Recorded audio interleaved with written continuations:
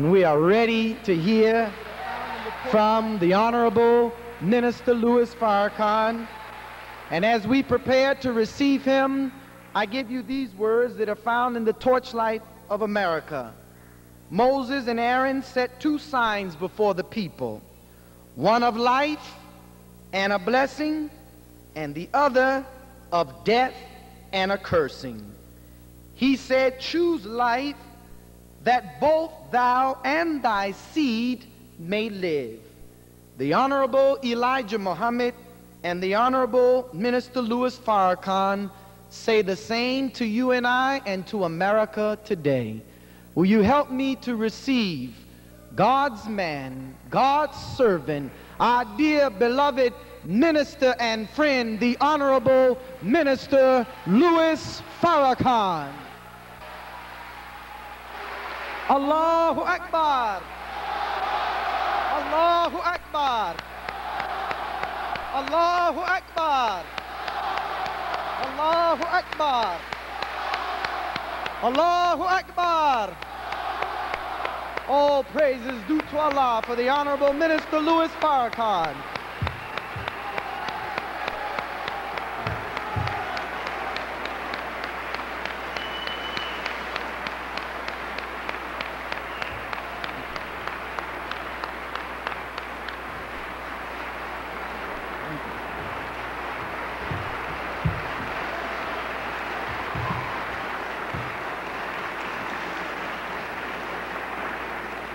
Seated.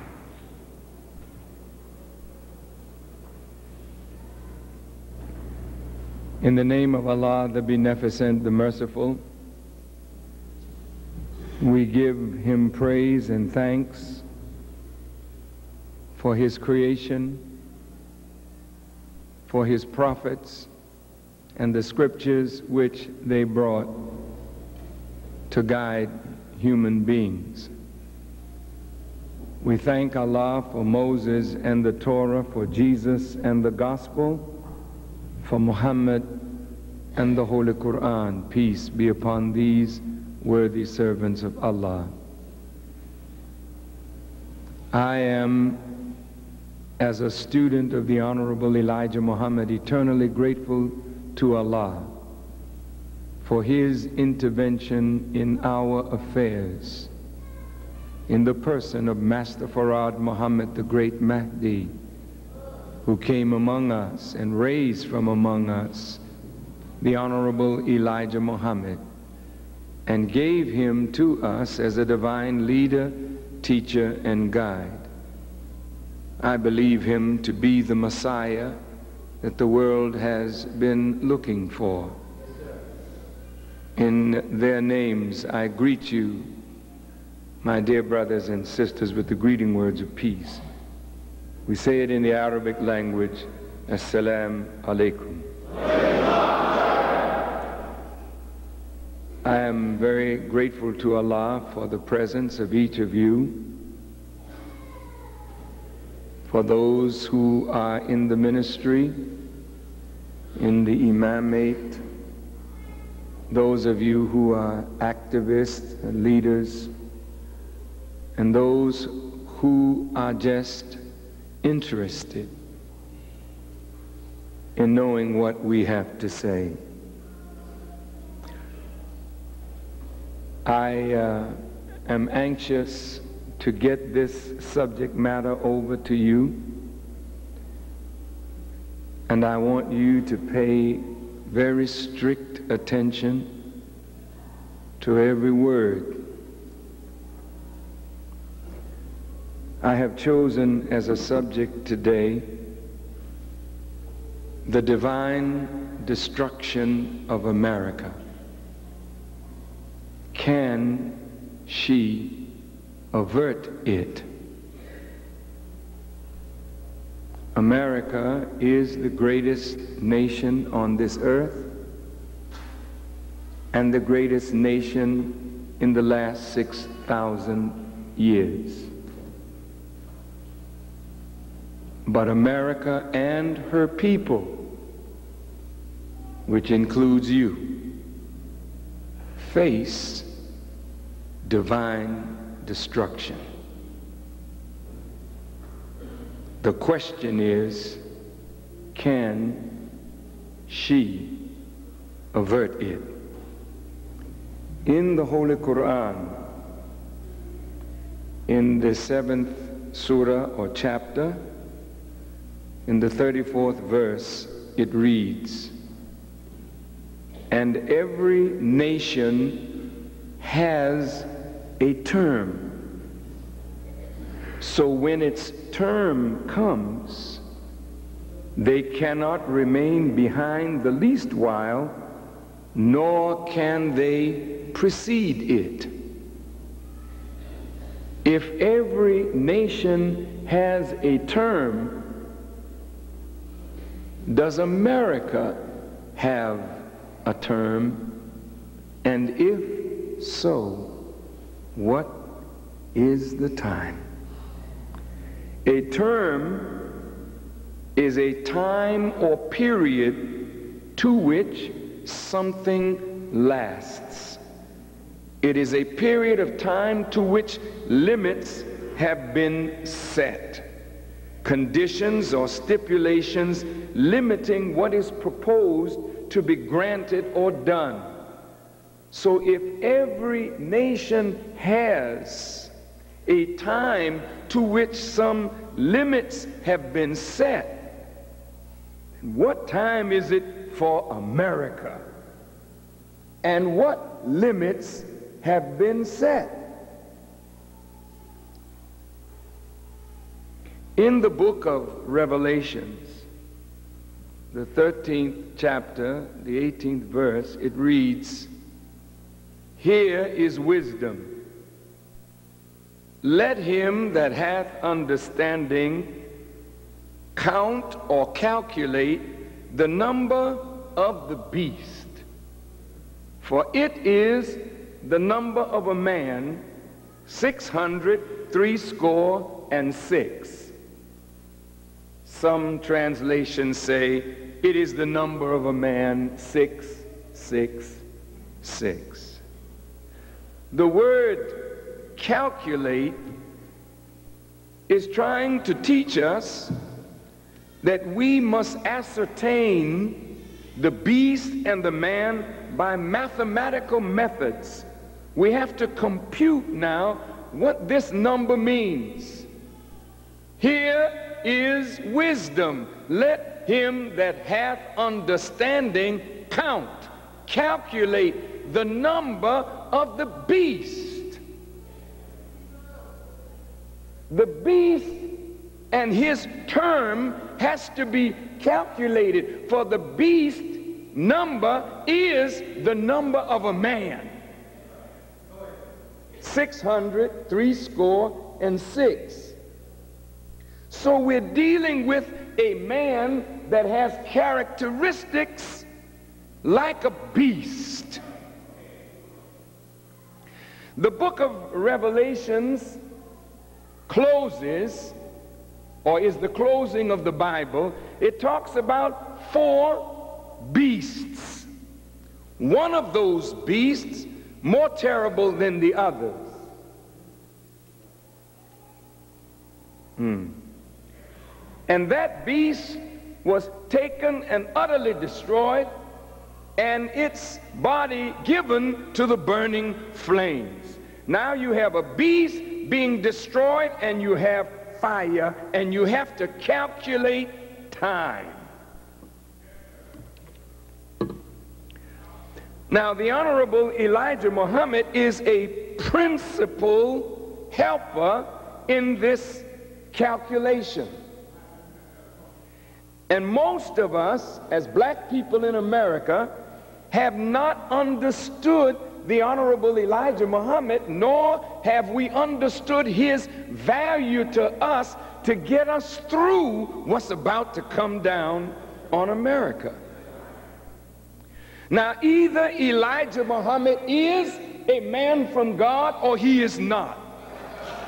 If he is not, then we can dismiss me and what I have to say. But I don't think that you can dismiss me. And if you And if you cannot dismiss the student, then you certainly cannot dismiss the teacher. Now,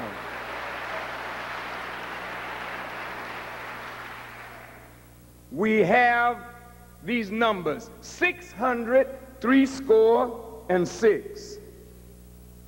The Honorable Elijah Muhammad has taught us that what we are entering into now is the judgment of the present world and its order. This world belongs to the Caucasian people.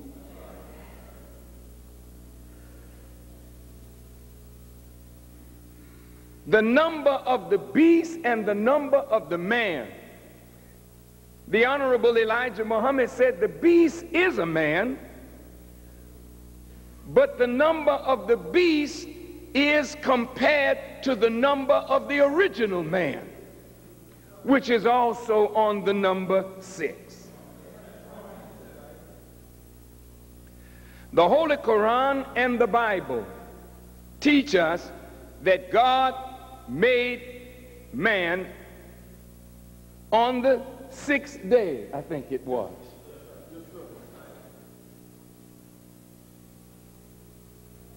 The Holy Quran, well, the Bible says he made everything in 6 days.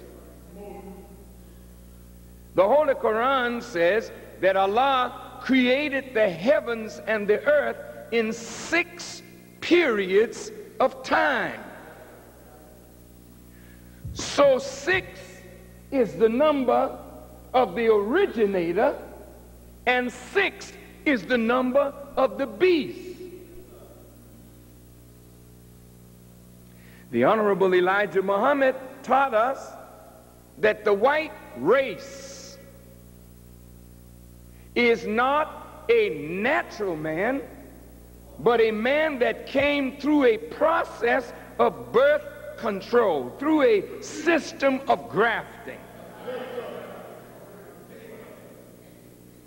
You can take it or leave it. The white people are not an ancient people, they are a new people on our earth. So the first 6, which is 600, could refer to the 600 years that it took on the island of Patmos or Pelan to graft this new people out of the original. Some of the foolish among us make mockery of these teachings of the Honorable Elijah Muhammad. I was being interviewed by a Harvard scholar, Dr. Henry Louis Gates, and Dr. Gates was saying how brilliant he thought the Honorable Elijah Muhammad was to craft this mythology, to get so many people to believe in this mythology. And I said to Mr. Gates, I said, sir, it's interesting to me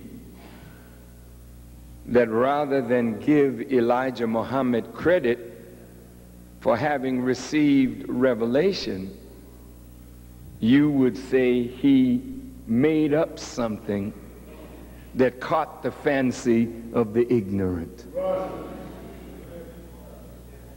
Here's a man that went to the 4th grade of school and completed it, but he crafted a mythology that has mystified the scholars and the scientists.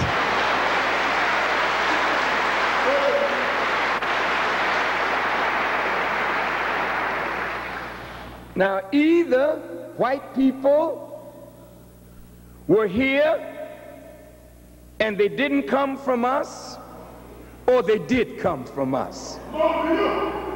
And their scholars are saying today that the original people are the black people of the earth. They are bearing witness to the Honorable Elijah Muhammad. So then if you cannot produce a white man naturally, then what was the process by which he was brought on the earth?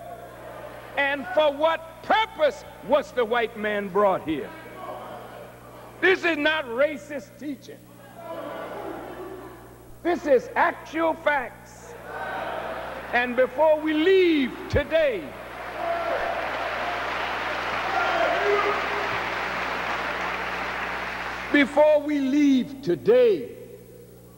you're going to have to deal with what I tell you. It may keep you up all night, all tomorrow, for a week or a month, but you're going to have to deal with what I tell you today. Now look, Jesus said to the Jews, I know you. You are of your father, the devil. He was a liar and a murderer from the beginning. So if the father was a liar and a murderer from the beginning, then lying and murder was born into the very nature of the people. Listen. The island of Patmos or Pelon was a womb. And whatever goes on outside the womb affects the nature of that which is being formed in the womb. If lying and murder, murder of the darker, saving the lighter, marrying the lighter on to the lighter, murdering the darker, saving the lighter, and this went on for 600 years until a pale people was produced. Listen, human beings, but a different kind of human being. Let us make man in our image and after our likeness, and let us give them power and dominion. That's how the white man got power. It was given to him divinely, but a certain limit and term was set on the white man's rule. You can take it or leave it, but I believe you're going to take it today.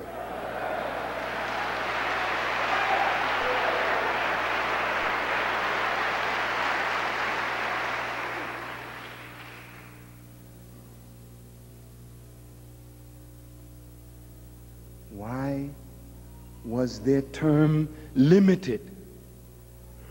It was limited because their rule would be contrary to the eternal principles of truth and justice upon which the universe is based. And since the universe is based on the eternal principles of truth and justice, no unjust world can have any permanence in a universe balanced by justice. Are you listening? Yes, sir. Good, good. So then, if white folk created or made a world that is unjust, lies and murder and stealing at the root of this world, then this world can have no permanence in God's universe of truth. So there would come a time when this world would be judged and destroyed. We're on the same page? That is attested to in the Quran, in the Bible, that this world was doomed from its inception to be destroyed. All right. So we have 600, meaning the years it took to produce this people out of the original. There were 60,000 human beings, black human beings, involved in that process. And the last 6 represents 2 things. I'll get to the second thing that it represents later. But the first thing that the 6 represents is 6,000 years. After he had gone 6,000 years, his time is up, then God comes and the process of removal of his power and authority and himself begins. Now, the Honorable Elijah Muhammad taught us that this 6 also could mean 60 years of grace, not to exceed 70, which means that on the time of God's coming and raising up a person to warn and deliver the message, from that moment, grace begins. I'll get to that a little later, and we're going to calculate some time here. Now, both the Bible and the Quran speak of judgment and the hour and the day. The day of judgment and then the hour of doom. And if you look at the hour, in the hour you have 60 minutes. And in the minute you have 60 seconds. So the man whose hour has come is the man of 6. The doom, the hour now in the day of judgment has arrived. He said, no man knoweth the hour but the Father. That means the hour of total destruction. And today I would like to inform you of how this destruction will take place. And I can only pray that you and I won't be in it. Now, in the book of Revelations, 14th chapter, the 6th and 7th verse, listen to this. And I saw another angel fly in the midst of heaven, having the everlasting gospel to preach unto them that dwell on the earth, and to every nation and kindred and tongue and people, saying with a loud voice, fear God and give glory to him, for the hour of his judgment is come, and worship him that made heaven and earth and the sea and the fountains of waters. I want to stop here with you a moment, and I hope that all of you are ready to think today. Look, here's another angel flying in the midst of heaven, having the everlasting gospel to preach. Here is the Bible. And that which Jesus was given is called Bushra or Injil, which is gospel. Here's the book, Bible. Is this the everlasting gospel? Just think. Is this Quran the everlasting gospel? Is it? How do you know? How do you know? There got to be proof. Either it is or it isn't. If this is not the everlasting gospel, then there's a time set on these books. Well, that's a fact.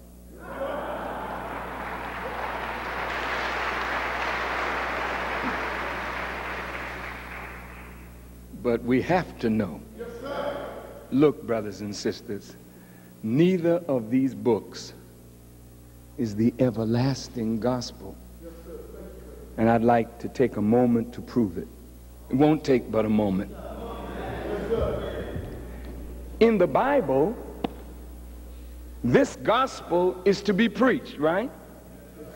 To every nation, kindred, and tongue. But then this book says, I saw the Lamb, John talking, and 144,000 on another shore singing a new song, right? This book says, Bible, eye has not seen, ear has not heard, nor has it even entered into the heart of man to conceive what lies beyond the destruction of this world. So this could not be the everlasting gospel. Not this. It's good news, all right, but it's not the eternal good news. What about the Quran? Well, sorry about this, but this isn't either.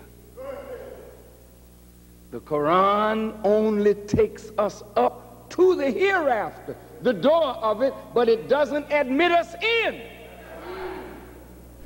And this book says, eye has not seen, ear has not heard, nor has it even entered into the heart of man to perceive or conceive what lies beyond the judgment of this world. This book takes you right up through the judgment. This book takes you right up through the judgment, but the guidance of the hereafter, where there is no term limit set, that is eternal on the other side, then there must be an everlasting gospel that will be preached on the other side of the destruction of this world. So a new book is coming. I want you to hear me.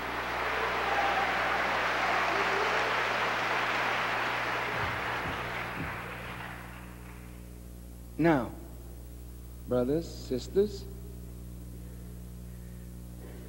Allah says in the Quran that He is master of the day of judgment.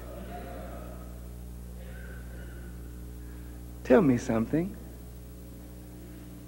Why should there even be a judgment? Why? I mean, is there necessity for it? Many of you, my dear brothers, have been before the judges. And my dear brothers who've been before the judges, you know that these judges do not judge with justice.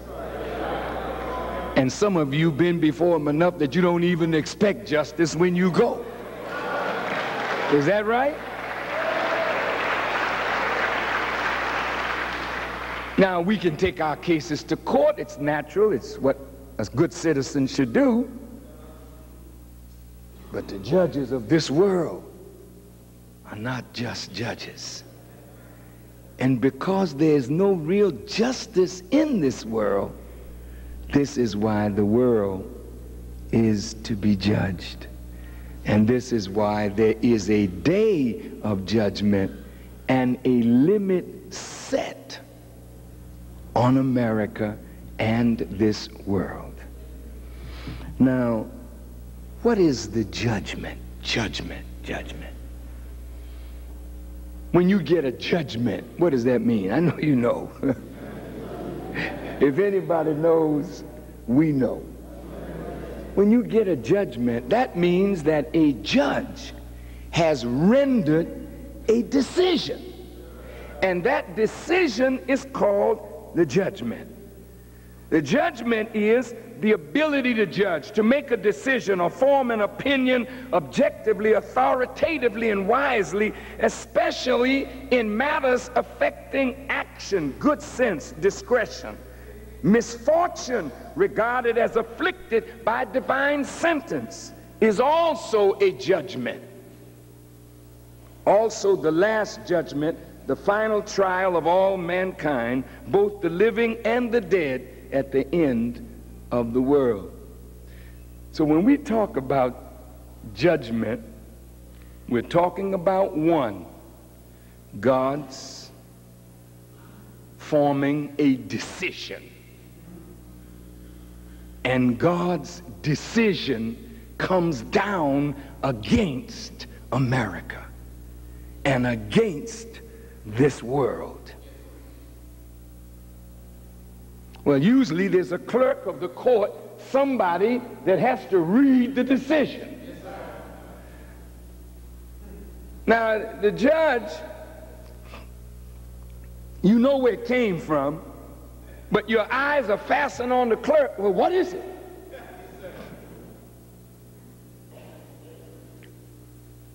And if the decision is against you, the question is, what kind of power do you have to overturn that decision? Now, God, listen carefully now, has sent down his decision. He intends to wipe out America. I'm going to say it again. I said, God has sent down his decision. His intention is the total destruction of America. Now, I know you say you're an American, and there's nothing wrong with that. Say what you will. But the question is America good? And by what standard? And if America has exceeded the limits, then the question is, after God has sent down his decision, somebody has to make it known, publish the decision. There is no appeal. Don't have to waste time. But there is a way to get out from it. It's very narrow, it's very limited, but you can avoid it. And I want to tell you how sometime this afternoon. Now, what is your position, black man, in this judgment? Whether you know it or not, you are the reason why God is judging America. Even as it was in ancient Egypt, it was the children of Israel and Pharaoh's mistreatment of them that caused God's appearance and his judgment. It was the Hebrews in Babylon, their presence and their mistreatment, that caused God's judgment of Babylon. It is your mistreatment at the hands of white people that has caused God to send down his judgment on America. Now you, in your silliness, are so forgiving. White folk ain't even asked for forgiveness. I want you to hear me.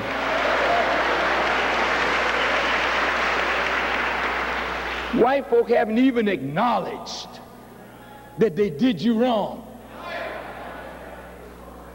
They have not repented for what they did to your fathers and what they're doing to you and what they plan against your future. But God knows their thoughts, their plans, and because he knew them before they came into existence, he planned their destruction before they were born. I want you to hear me.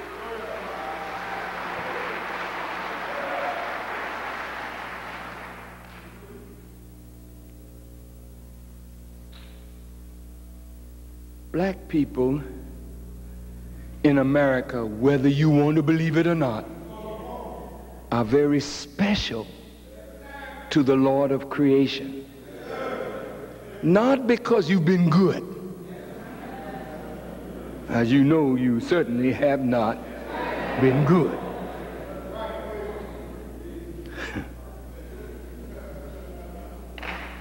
But God has chosen people in the past who were not good. But he had a purpose for them. And therefore he chose them to be his people. For his purpose, you have been chosen to be God's people, to do a very special work for God. But you are all wrapped up in the people he came to destroy. You want to integrate with your enemy. You want to marry your enemy. You are in love with your enemy. So if God sends down his judgment on the enemy that you are in love with, you say, no, God, I ain't going with you if I can't bring white folk with me. Yes, this is you. Some of you say, to hell with you, God. I know there's some good white people. And you start making yourself busy trying to find somebody good that you can tell God, see, you're wrong, God.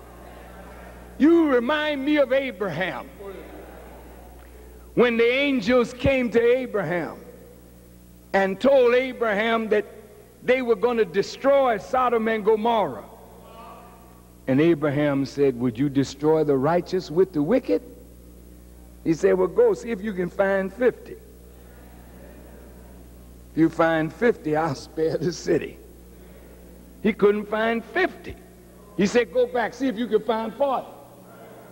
See if you can find 30. Then he said, go and see if you can bring me one outside of Lot and his family. If you can bring me one, I'll spare the city. See, God delays judgment so that his people will see that the people he has judged are worthy of what they're about to get. Do you hear me? Now, it's not an accident that in today's times your churches are being burned down. You want to call Farrakhan Antichrist. But I'm not burning churches. I respect the church as a house of God. But somebody is burning your churches. That ain't all they're going to burn. God is going to make you cry out for the destruction of your enemy, because he's going to send that enemy to destroy you because of your unwillingness to come out of her. Listen.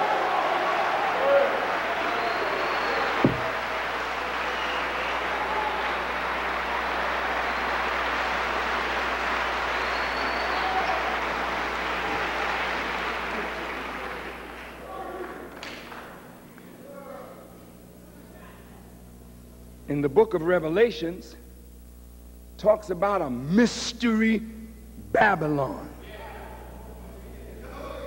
A mystery Babylon. Well, there was an ancient Babylon that we know about. But John the Revelator was talking about a mystery Babylon. And according to the English interpretation, the word mystery means unknown, uncertain, obscure, concealed, a secret. Something locked up. Something that has not been or cannot be explained. In theology, it is a supposed truth, a fact of great religious import, which is beyond human comprehension. So the scholars, scientists who translated the Bible out of its original tongues referred to a mystery Babylon. Now, in order to understand the mysterious one, we have to know something about the known Babylon. In ancient times, Babylon, under the kings Nebuchadnezzar and Belshazzar, was the great city of idol worship and evil. She was the queen of evil, rich and well fortified. Mystery Babylon refers to a future city or a future people. No city or people answers the description better than the cities and the people of America. Oh man, a mystery Babylon. Let's look at what Revelation goes on to say. And there came one of the seven angels who had the seven bowls, and he talked with me, saying, Come unto me here, and I will show unto thee the judgment of the great whore that sitteth upon many waters. That's some pretty ugly descriptive language. The judgment of a great whore that sits on many waters. Waters here stands for people, as the Honorable Elijah Muhammad has taught us. And these waters that the great whore sits on represents the power that she has over many nations and many people. Now, this whore, with whom the kings of the earth have committed fornication, and the inhabitants of the earth have been made drunk with the wine of her fornication. And so he carried me away in the spirit into the wilderness, and I saw a woman sit upon a scarlet-colored beast, full of the names of blasphemy, having 7 heads and 10 horns. And the woman was arrayed in purple and scarlet color, and bedecked with gold and precious stones and pearls, having a golden cup in her hand, full of abominations and filthiness of her fornication. And upon her forehead was a name written, Mystery Babylon the Great, the mother of harlots and abominations of the earth. Now, the Honorable Elijah Muhammad has said that this woman dressed in purple and scarlet color, sitting upon a scarlet-colored beast, with 7 heads and 10 horns, is referring to Rome. Rome was built on 7 hills. And this church that sits like a prostitute, that's what John the Revelator referred to him. And this is also what Martin Luther wrote when Martin Luther broke from the church. Martin Luther saw that great whore as the Pope. No, I want you to think today.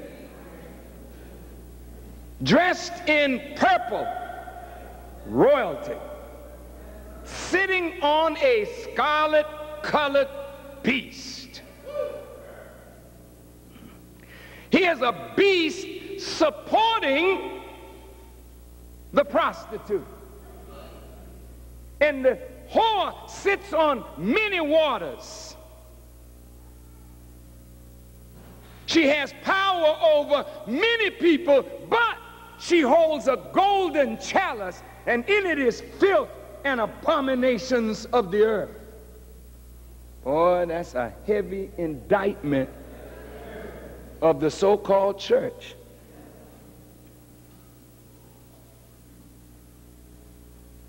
What have you done? What have you done? You have used God's name as a shield to practice dirty faith, dirty religion in his name. They came out of Europe with a cross and destroyed the peoples of the earth and brought the peoples of the earth into subjection to the image of Caucasian people. Yes, sir. Yes, sir. Come on now. The great Roman Emperor Constantine, who became a Christian, originated the sign of the cross with a snake wrapping itself around that cross, and the Latin words in hoc signo vinces. In this sign, or with this sign, we conquer. And with the cross, they went into Europe, Africa, Asia, and they gave people religion and took away the freedom, the justice, the equality, the raw materials of the darker people of the earth. Talk to me. Yes, sir. With the cross, they slaughtered the native people in the Western Hemisphere, murdered the Carib Indians, enslaved the blacks. In the name of Jesus, you were heathens and unworthy to be looked upon as an equal to white people, so the church made you a nigger. Listen to me. Not the Church of Jesus Christ, but a false church operating in Jesus' name. And every one of us that have believed in that false church are like people committing fornication with her. You're laying down with a whore, and the whore is not teaching you good manners or good morals. You are a funky, filthy, low-down people that have been made that way by your so-called Christian masters.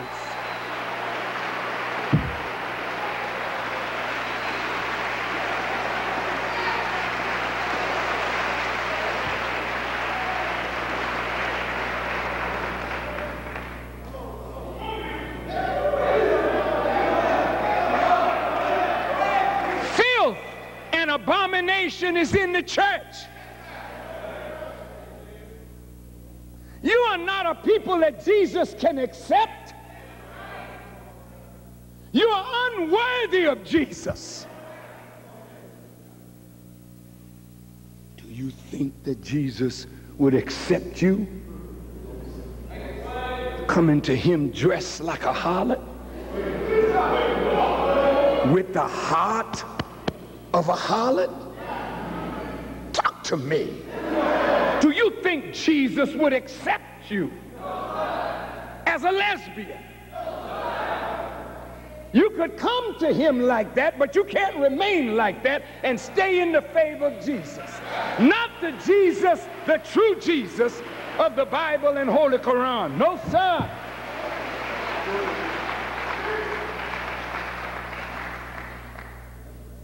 Do you think Jesus will accept you? Singing songs in the choir, songs of hope, but a homosexual, a wine bibber, a coke user? Come on now. Hell no. Hell no. Maybe the church will accept you, but Christ condemns this crap that's going on in his name. A mystery Babylon, full of abomination and filth. She's the mother of whores.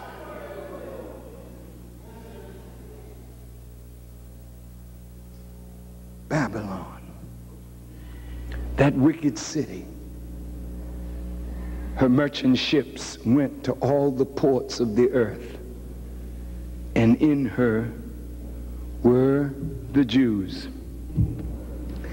And she mistreated the Jews, the Hebrews. And because of her mistreatment of them, one day there was some handwriting seen on the wall. These words, Mene, Mene, Tekel, Upharsin, meaning your kingdom has been weighed in the balance and found wanting. This is America. She does some good things. I won't say that she doesn't.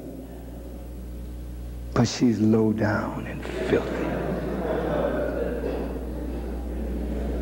You will accept her because she's made you like she is. You are not even qualified to even say what is good anymore, because you judge good by what is good to you personally. And if America lets you carry on your filth and your foolishness, she's good. In America, you're free to be a freak. But you're not free to be a righteous person. The righteous are persecuted while the wicked can have their way. She's a powerful country, but she's very wicked. Sodom and Gomorrah looks like light stuff compared to what's going on in America. The evil that brought the flood in the days of Noah, they look like a choir boy in comparison to the evil that we are doing. You're not out of this, brothers. You're not out of this, sisters. You wrapped up in the white man. And his aim is, if I'm going down, you are the people of God, all right, but I'm going to take you down with me. That's his aim. And I'll prove it before the day is over, and then I'm through with you. I'm through with you. And what does that mean? Because ain't no teaching gonna make you better. You so rotten that the only thing that will make you better is the chastisement of God. And because I realize that, I'm just about through teaching you anything. But I'm gonna get your blood off my hands.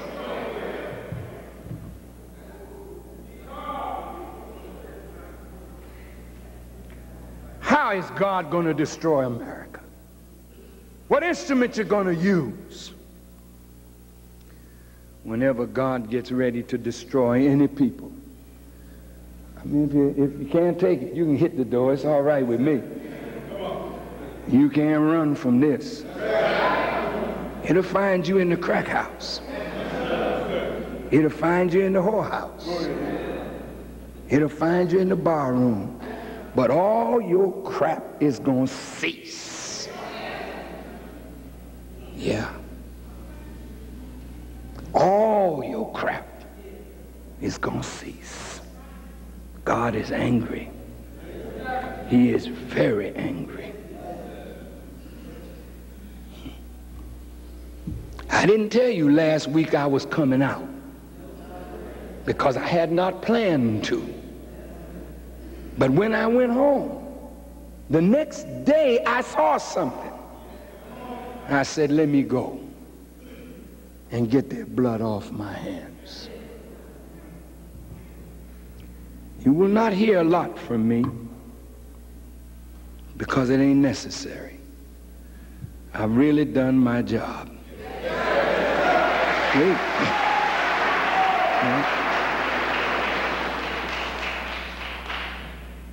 This is not about entertainment. You know? I'm going out to hear my man today. Well, what am I, a saxophone player, a singer? Is that the way you see me? I'm going out to hear my man today? What good does it do if you don't hear, you don't listen, and you don't carry into practice what you hear? What did you come to hear for? We ain't begging for ears.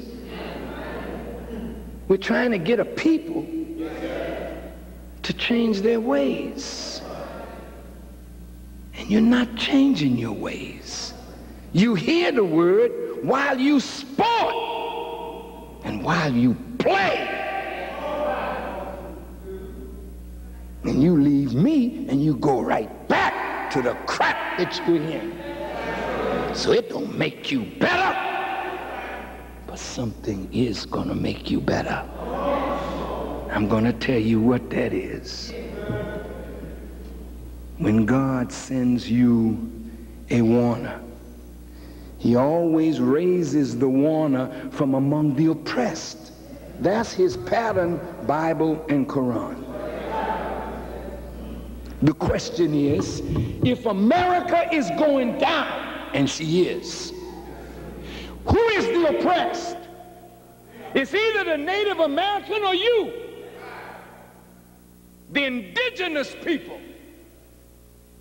And you have suffered worse than the Native American, because the Native American can still speak some of his language. He knows something of his history, but you have been totally destroyed. And that's why God is angry with America. And you may forgive her, but I don't know that God ever will. She's gonna have to do something real big to get out from under what's coming.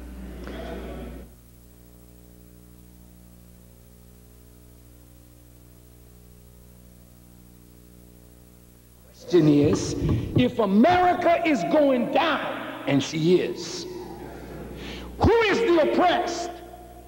It's either the Native American or you, the indigenous people.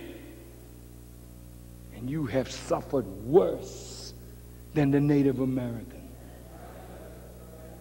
because the Native American can still speak some of his language. He knows something of his history, but you have been totally destroyed. And that's why God is angry with America. And you may forgive her, but I don't know that God ever will. She's gonna have to do something real big to get out from under what's coming. I intend to make this known very clearly to America. You know, some of you think that Farrakhan is crazy, you know. You know, he just says these powerful things to stir things up. No, it's bigger than that. I gotta do what I gotta do to avoid Allah's wrath on me.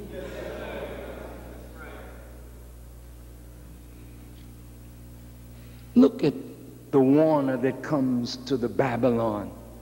What is the word? Come out of her, my people,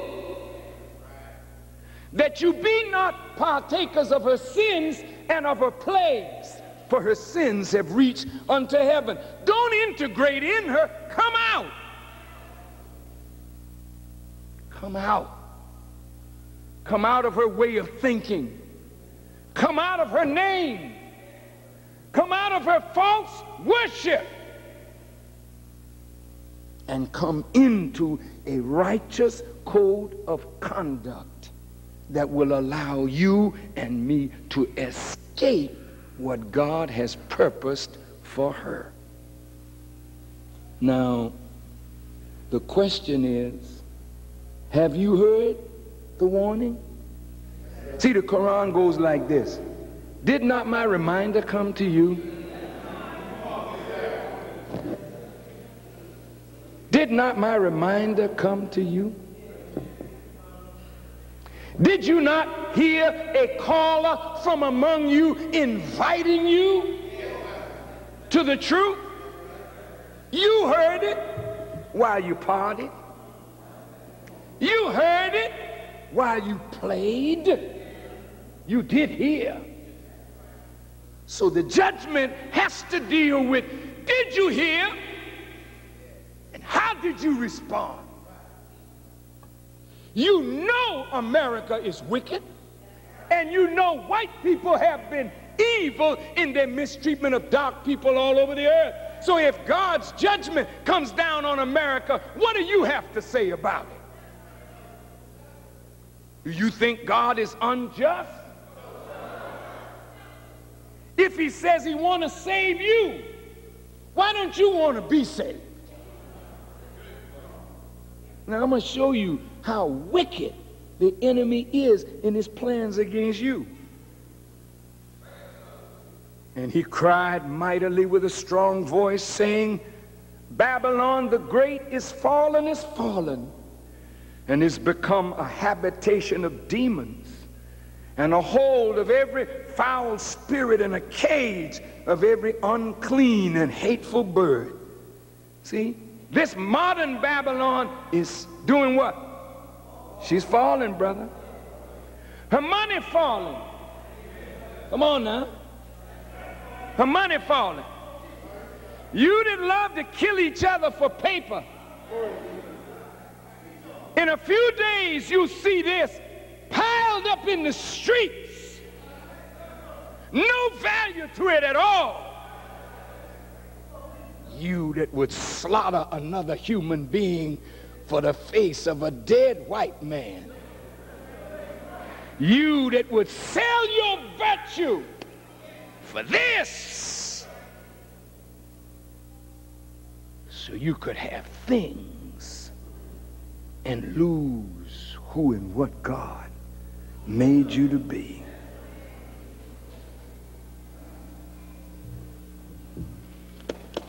Babylon is fallen, and look, she's become a whole of every foul spirit. You walk down the street, how's the spirit of the people? Look, mother, get off my street, get off my car, nigga, get up, blah, blah. It's what you hear. This is among you, among white folk. It may not have that same thing, but it's low down and foul. They plot the takeover of governments and nations. Plot how to use food as a weapon to starve people and force them to bow down to policies and programs that are not good. A hole of every foul spirit and a cage for every unclean and hateful bird. You know what an unclean bird is? An unclean bird is like a raven, a vulture, buzzard. You know, they live off the decaying flesh of others. This is what America has become. A house filled with foul-spirited, unclean, hateful people that feed from the decaying flesh of each other. Now, as trouble breaks out for white folk all over the world, you see them running, getting out of Africa, getting out of Asia, unclean, hateful birds. They fly into Europe, fly into America. America got her Statue of Liberty, opening the door for European immigrants to come in, and when they come, they're full of hate because they lost their possession in Africa, in the Caribbean. They run to America, and they look at you with hate because your brother over there drove them out. So America has become a cage of every unclean and hateful bird. And the kings of the earth who have committed fornication and lived luxuriously with her shall bewail her and lament for her when they shall see the smoke of her burning. Mystery Babylon gonna burn.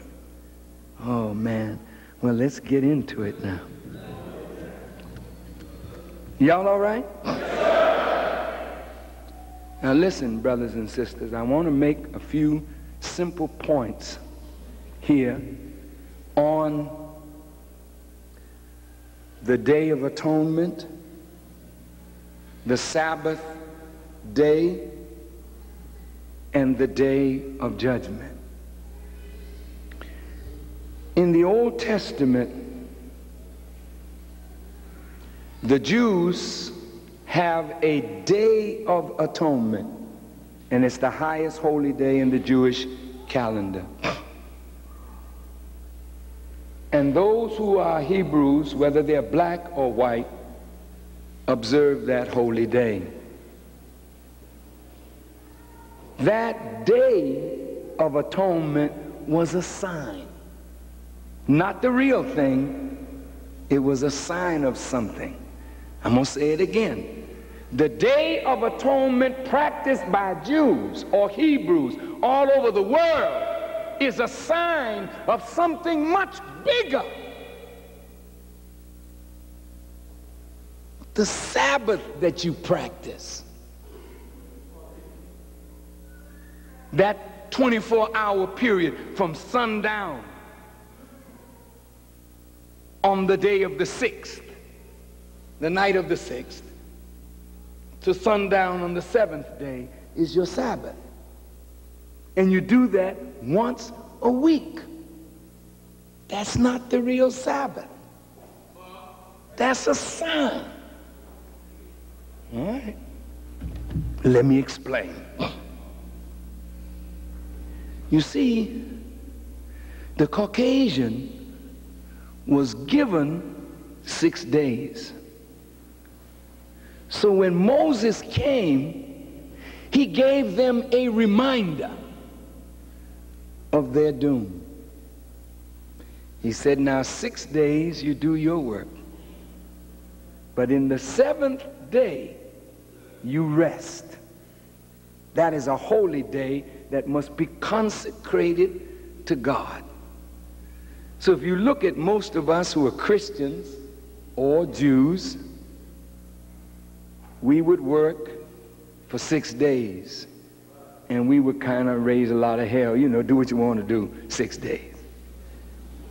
And when I was young, on the night of the 6th day, which if you were a Jew, it would be Friday evening going into Saturday. If you were a Christian, it's Saturday evening going into Sunday. Saturday night, Mom would get the children and we all would have to bathe and get washed up and get cleaned up. This was a long time ago. We only took a bath once a week on them days. Or if we only could take a bath once a week this time, man, it'd be some tough stuff around here. But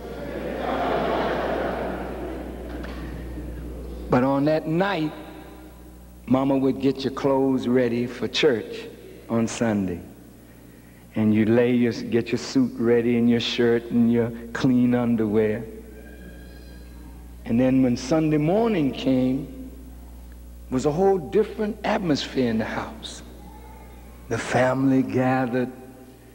There was more talk of righteousness, you know, family matters.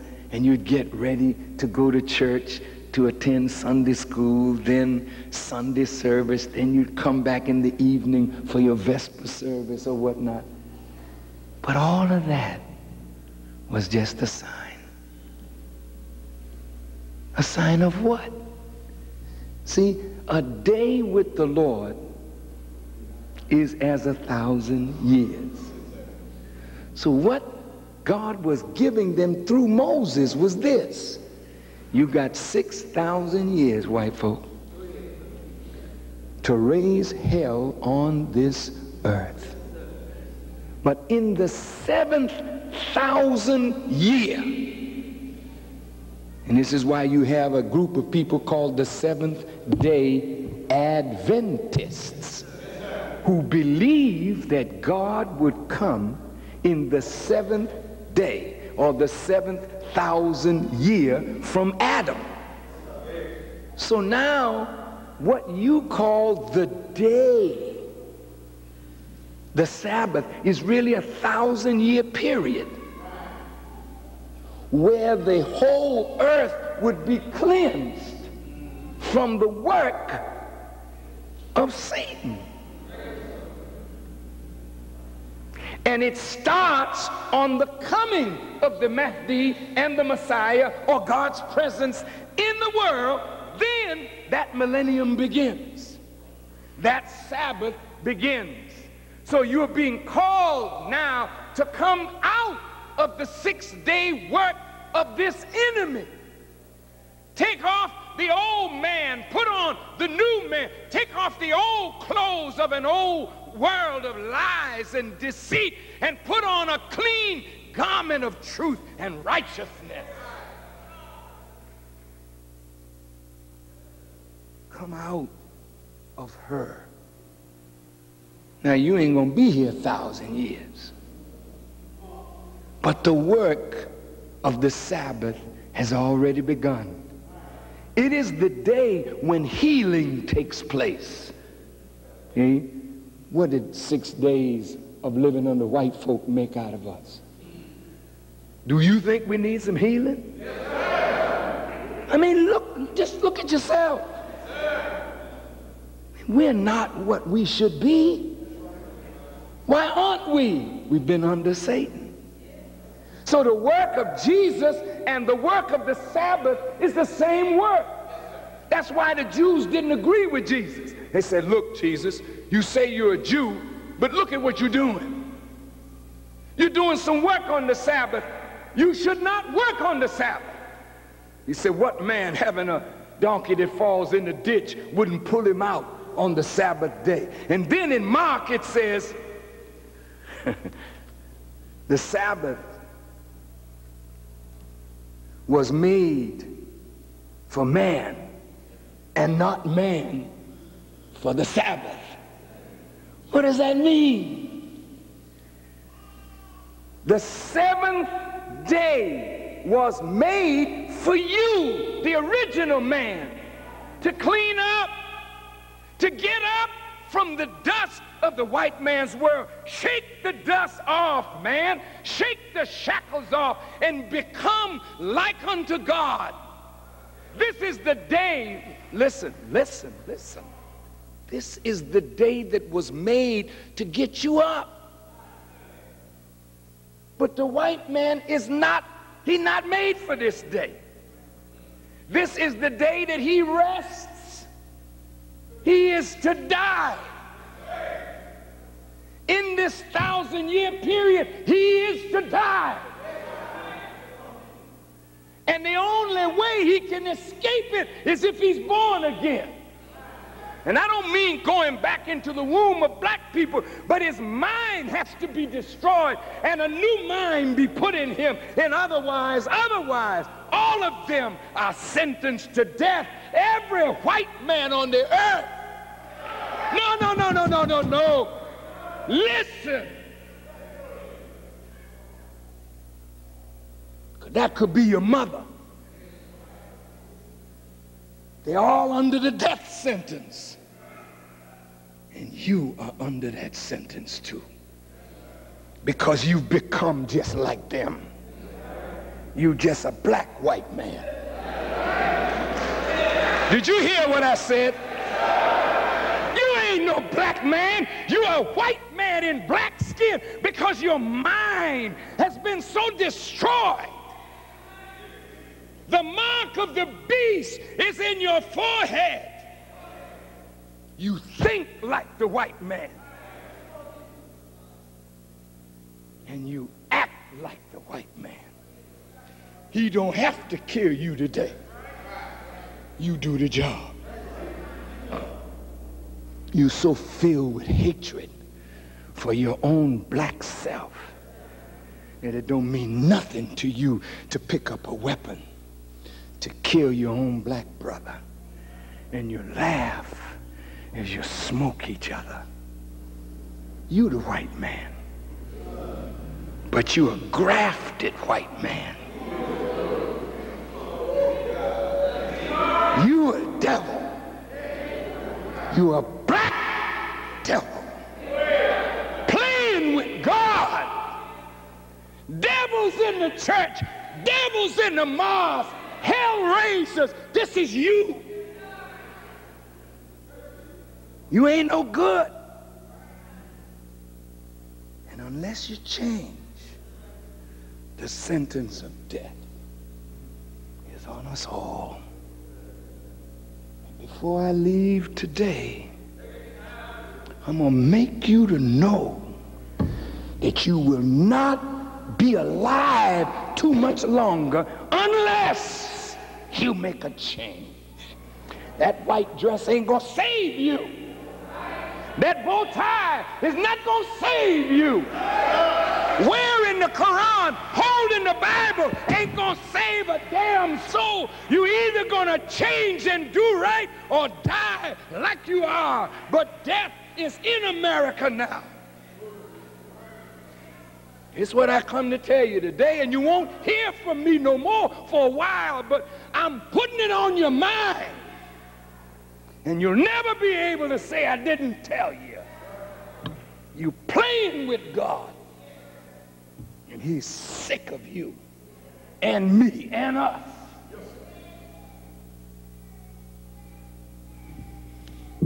Now, here you have a day of atonement. It's like the Sabbath. 24-hour period? No. It's a period of time that you got, and you don't have much longer. You got to get it together. It's a time, brothers, when you got to, and sisters, where you got to admit that you're off course. I'm wrong, God. You got to say like the prodigal son, Father, I have sinned. And I'm no longer worthy to be called your own. You got to confess, black man, that you're wrong. And you got to make it right. And you ain't got a long time. You playing with women, making them pregnant, running away from responsibility. Did you ever think you're going to have to pay for that? You gang banging and killing your people. Did you ever think you were going to have to pay for that? Did you think you got away smoking your brother? The white man don't give a damn, but there's a God that does. There's a God that does.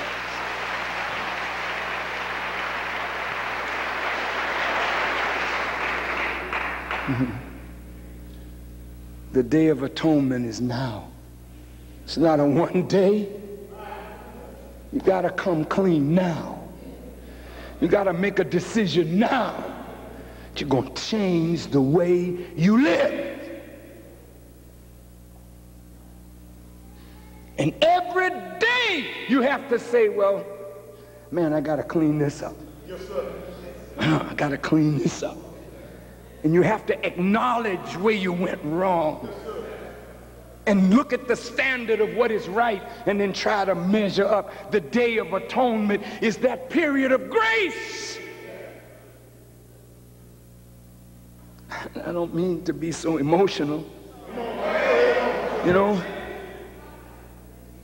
but I'm hurting inside because I realize now that nothing that I say is going to make you better. And so there's no sense in talking to you anymore.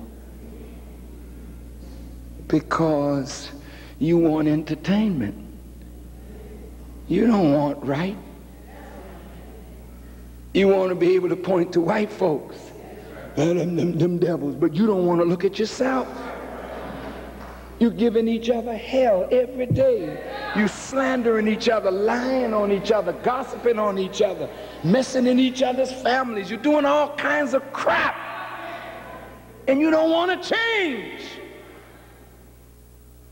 I'm a Muslim. The hell you are. I'm a Christian. When? Who says so? We're going to have to make it right. And God is not going to accept nothing less. You can't proposition him. You can't come and, well, look, God, let's make a deal. If you do this for me, I'll do this for you. He said, hell no. It's unconditional surrender. Either you do or I'm going to kill you. And you know what? Do you know what? You don't deserve to live on God's earth in his universe and don't want to respect the architect of your life and this universe. He won't rest until every disbeliever is off the face of the earth. Ain't got nothing to do with color. So don't think blackness is going to save you. Otherwise, Al Jolson might have made it. Al Jolson is the Jewish fella that used to make his face black and get down on one knee singing Mammy. Oh, you can paint your face black or white. It ain't about your color, baby. It's about the quality of your faith, your heart, and your willingness to make a change in your life. I'm really here today to appeal to us and to plead with you. Try and save yourself. Try and save yourself. Because some stuff is about to go down, and I'd like to tell you what it is, and then I'm through. You see, for people to say to Farrakhan that you didn't observe the Day of Atonement, if you didn't observe it on the day that the scriptures of the Old Testament say, you don't quite understand. You're doing by me the same thing that the old legalists among the Jews did by Jesus. And really, you don't really understand your book. We are here to fulfill it. The day of judgment is not a 24-hour period. It has to do with a time when God's decision against all of this world comes down and he begins to work to burn it. And the fire has already started, but it will culminate in a literal fire. I want you to please hear me.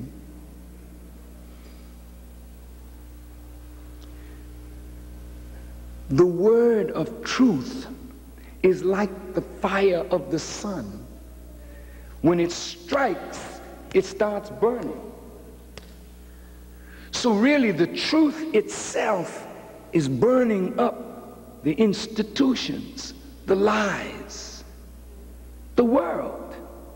It started a fire in you. You may not want to act right, but the fire is burning. When you know the truth, man, you're responsible. You can't play no game with God like you didn't hear. Because ain't one of you, including these little young people that's in here today, and I want you to know that God don't give a damn about how young you are. He will kill you with your young behind. Did you hear me? So don't you think because you're a child, you got some way that you can say, well, I was a child. Hell no. This book, Quran, and the Bible say he takes you in the cradle. He don't care nothing about your youth. We don't have a different law for old people and another one for young people. It's one law for all. And either you're going to live by it or you're going to die by it, but that's your decision. He kills children, as you soon will see. Ain't no hiding place for nobody. Not the preacher of the word, nor the hearers of the word. Ain't no hiding place. Now this last 6 that deals with grace. See, grace is when God renders a decision against a people, a nation, and a world where evil is such that God has found that that people or nation is wanting, and he determines to destroy that people, that nation, and that world. Then he raises from among the people an apostle, a messenger, a prophet, to make that people aware of his judgment and his intentions. Then he gives the people time to recognize their own evil, atone, repent, and to plead for his forgiveness. And if there is no change, then even before that, after he sends the messenger, listen, he seizes the nation, the people, with distress and affliction to let you know that there's something powerful coming. He hits you and he takes it up off you. Every one of you is getting something right now. You may not even know what's happening in your life, but he strikes at you with distress and affliction to help you to humble yourself to the word that you've already heard, to help you make the right decision. See, you know what the right decision is. You said, come on and submit, but you keep playing with God. I'll wait. I'll come back next week. I'll come back next year. I'll come back next month. You may not live till next month.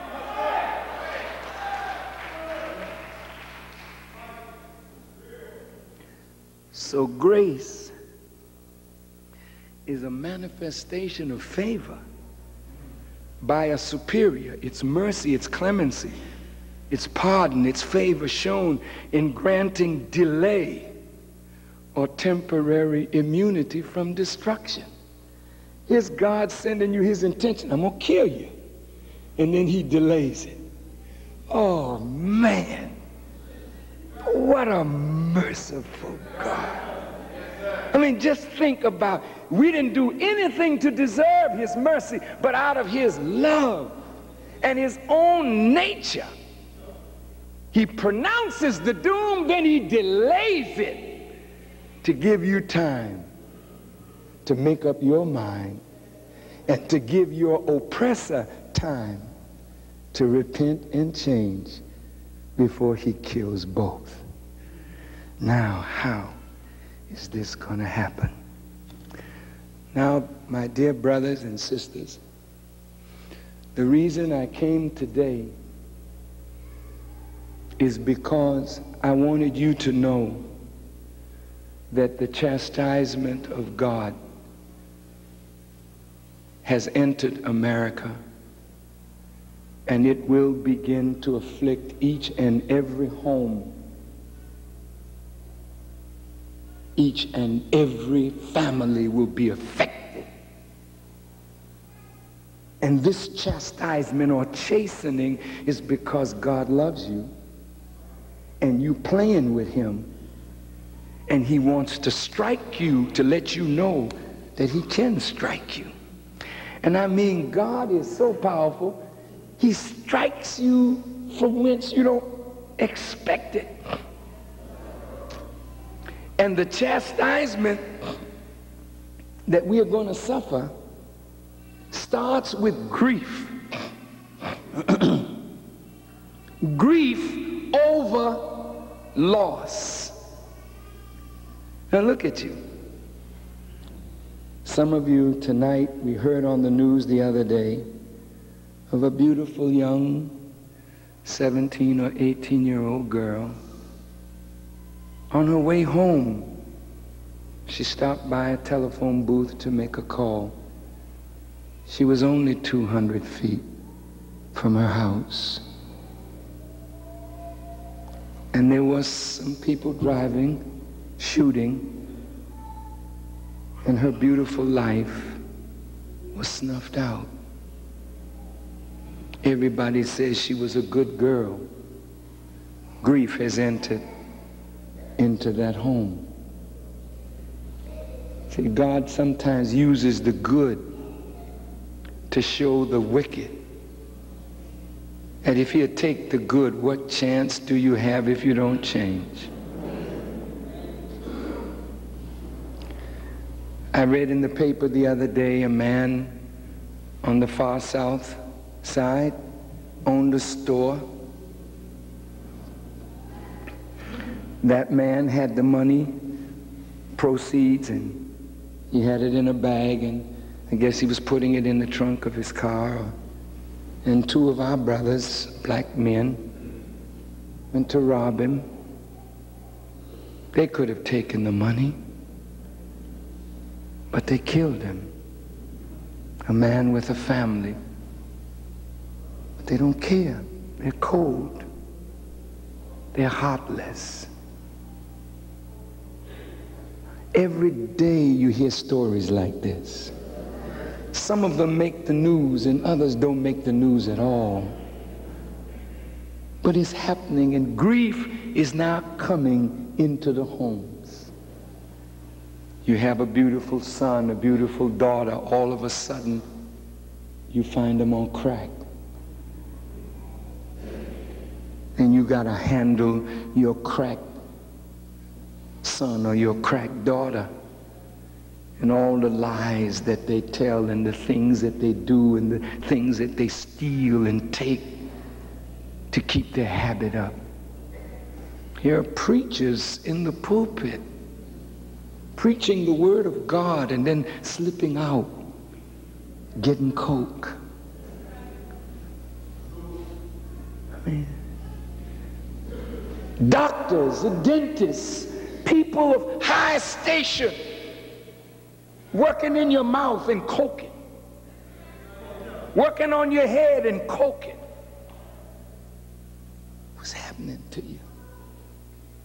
See? You really are playing with your life. And you know what? When I heard about that little girl and I read the paper about that poor brother, I said to myself, I'm through. I'm through teaching these people. I'm going to ask God to bring his wrath down. I'd rather see you dead than to see you continue like you are.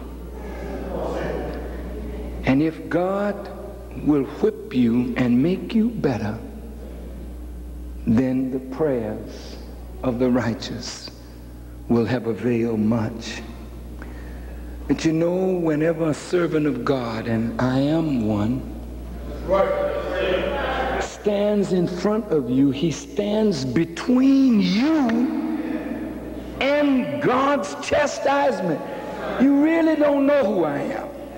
And I don't bother to talk like this. But damn it, I am telling you, man, you're not going to play with me. God is going to kill you. Look, man, woman, boy, girl.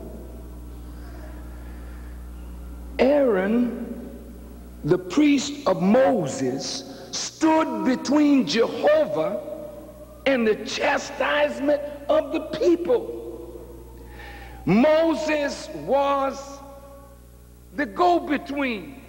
Jesus, Muhammad, these men of God stand there calling you to change and delaying God's wrath.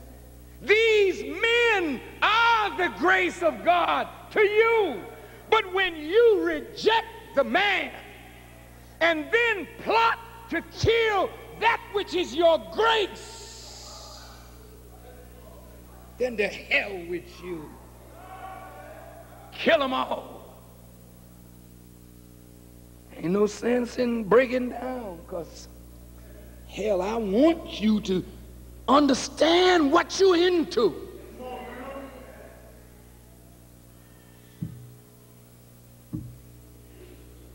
I really didn't come here today to do nothing but make you aware of God's aim and what he will do to you if you don't change, or me or us. Some of you, you say you love your children, but you're liars. You don't love your children the way you act, because you're sentencing your children to death by your own foolishness. If you love your children, you would strive to be right. If you love your children, you would try to set a better example for them. If you love your children, you would be careful what you say and what you do.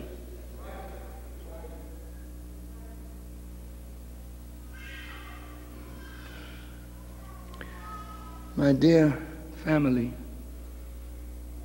the Bible says that this grief that God is going to bring as chastisement, it will be such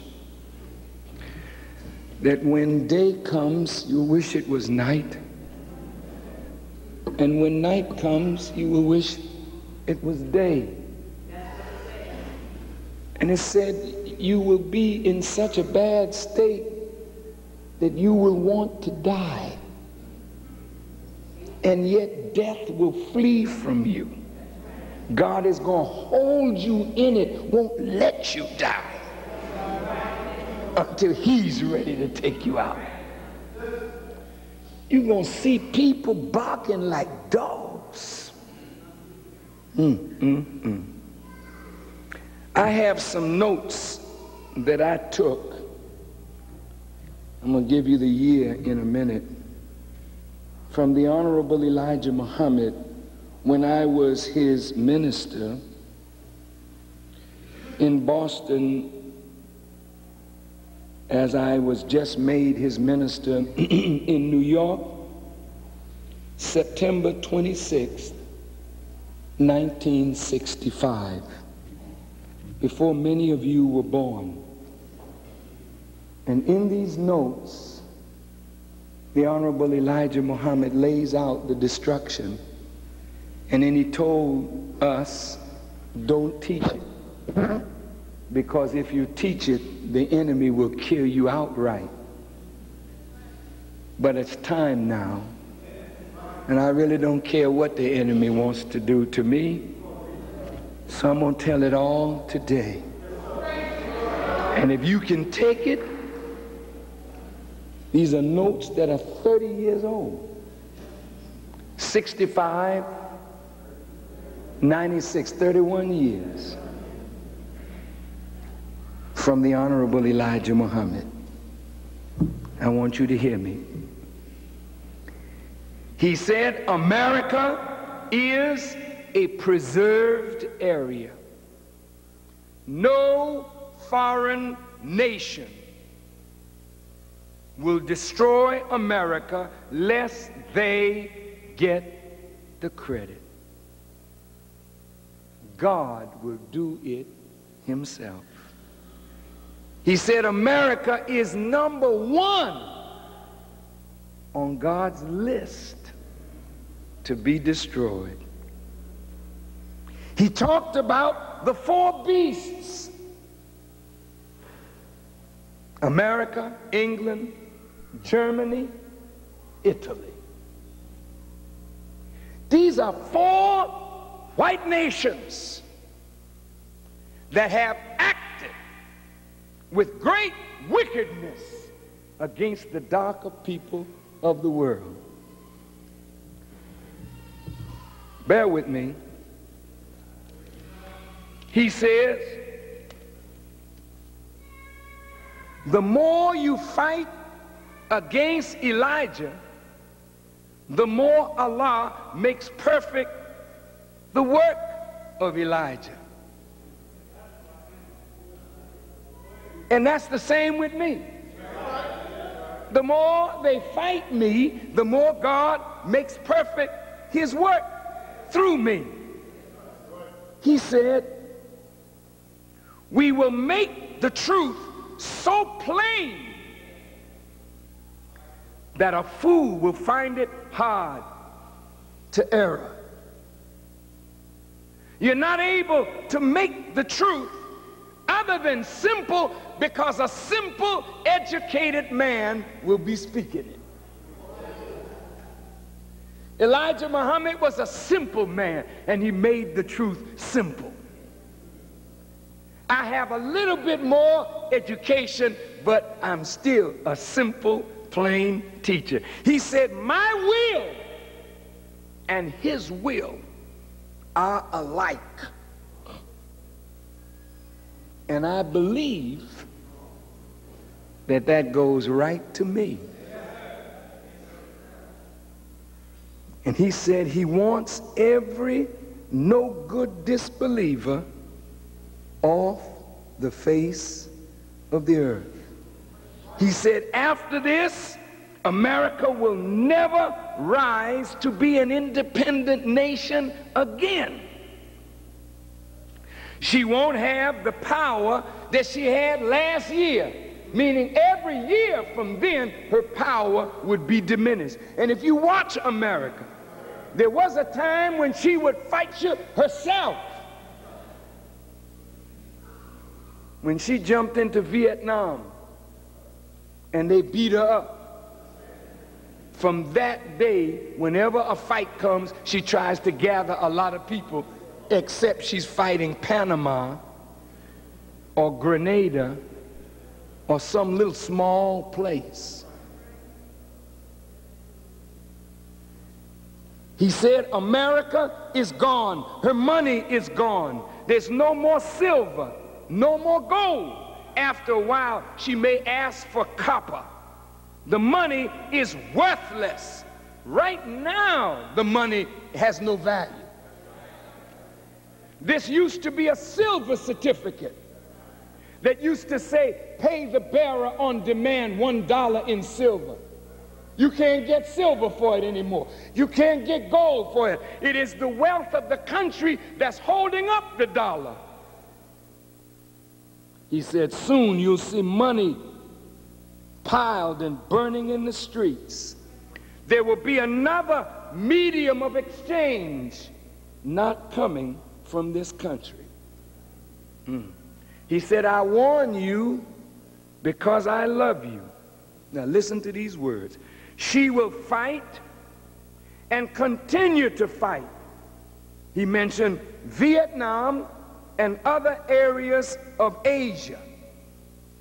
But the last fight will be in East Germany, and there she will be destroyed. Now I want you to stop with me a minute. I want to talk about East Germany. Y'all all right? Yes, sir.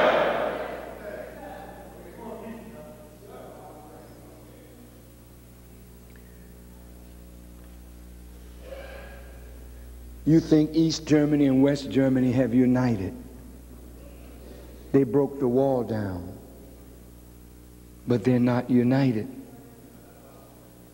East Germany has been 40 years under the communists, and West Germany has been 40 years under American and Western democracy. And these are apples and oranges, and it's very difficult to produce the integration. And if you look at America, your president, your President Clinton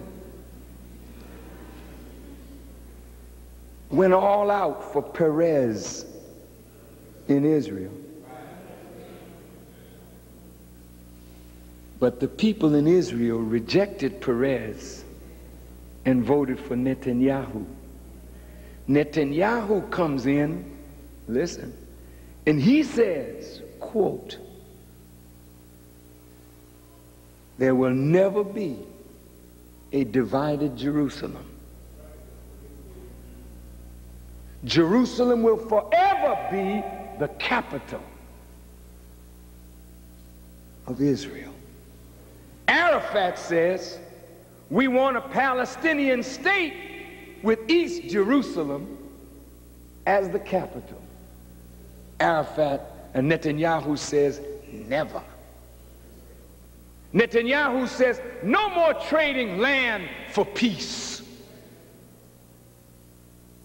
So the words of Farrakhan now come back. Israel has not had any peace in 40 years, and she will never have any peace. Now, Jerusalem again will soon be surrounded by armies. And what does the scripture say? When Jerusalem is surrounded with armies, know that the end has come. It says, he says, if you look at Germany and you look at Russia, next Sunday there will be an election in Russia. America has sent billions of dollars over to Russia to make sure that Boris Yeltsin wins the election. He may win, he may not win, but the communists are rising again, and they're sick of this Western style democracy and capitalism.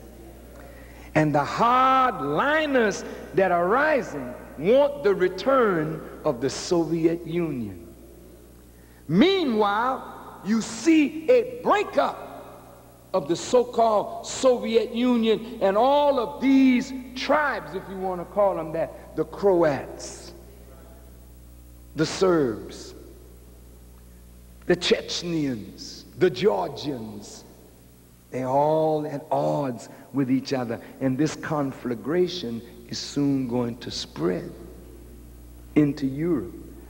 Now, many of you that were in the armed forces in Europe, when they broke the power of the Soviet Union, they called many of you out of Europe back to America, you that were in the army, and you don't have any job.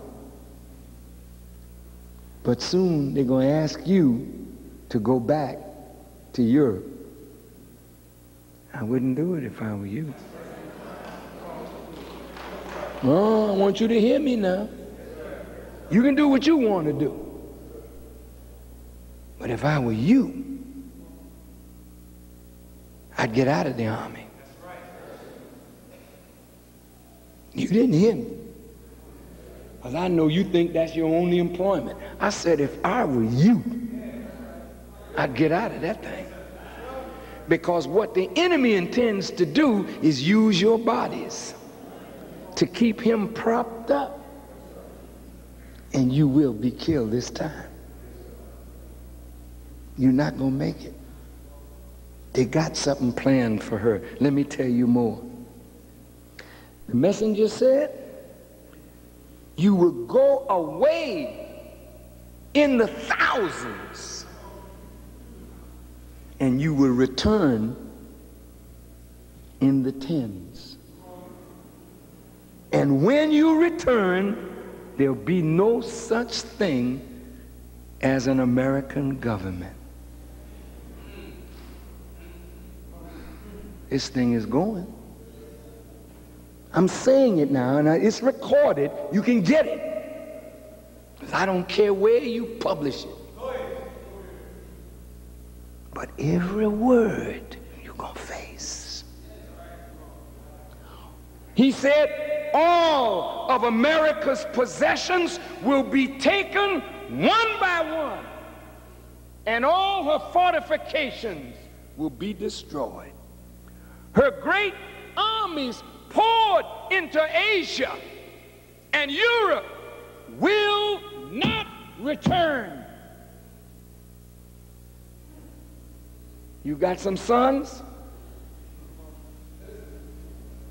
You better tell them to learn how to reject a call from the president.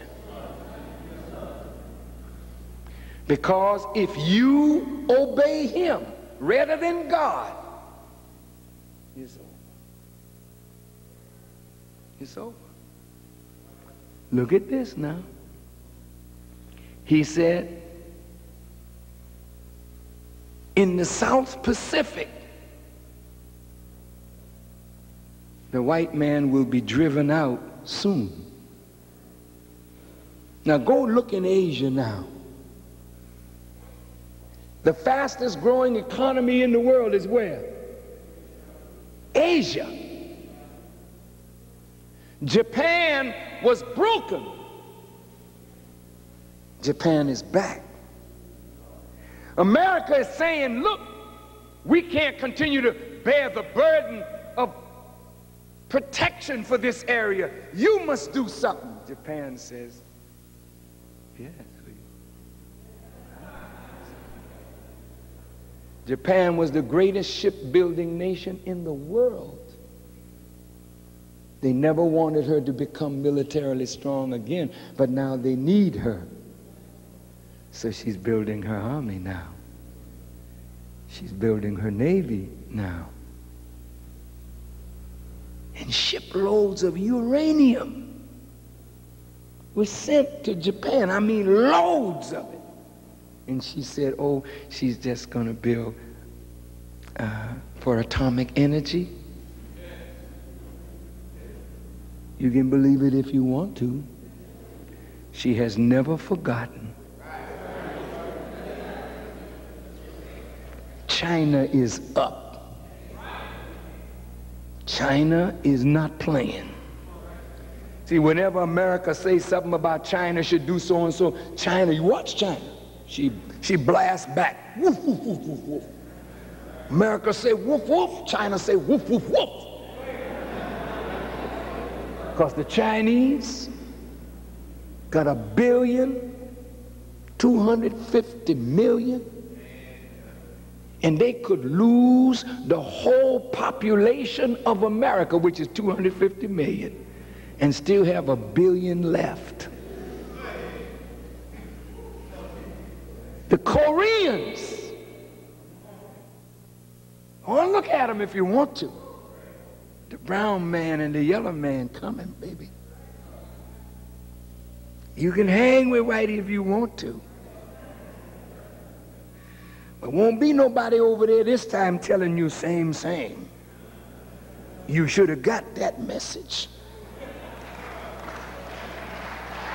They will take you off this planet, brother. You will see them soon move throughout Asia. They'll take him out of Australia and out of New Zealand and out of the islands of the Pacific. His day is over. His day is done. The messenger said the Islamic world will be the ruler. We are the people to rule in the next world. And that's why they are so afraid of Islam. It ain't that we are crazy fundamentalist people riding around with bombs. But Jesus was a Muslim. Moses and the prophets were Muslims. They all submitted their will to do the will of God. Islam is coming whether you want it or not. It will conquer the hearts and minds of the people, not with a sword, but because it's truth.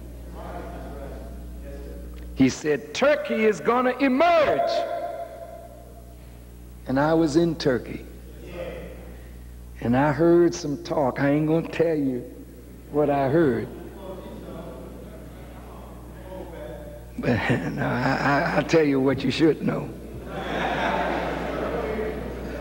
He said France will emerge. France is going to turn heels. She won't be with England and America. And he said that England is going to trick America into war. Boy. He said white America will be destroyed mercilessly. Not even your own brother or sister will show mercy on you, meaning America. He said it's not 40 years away. It's not 40 months. He said preparation is being made to take her right now. Allah wants to save you, but our people don't want to be saved unless you save white people.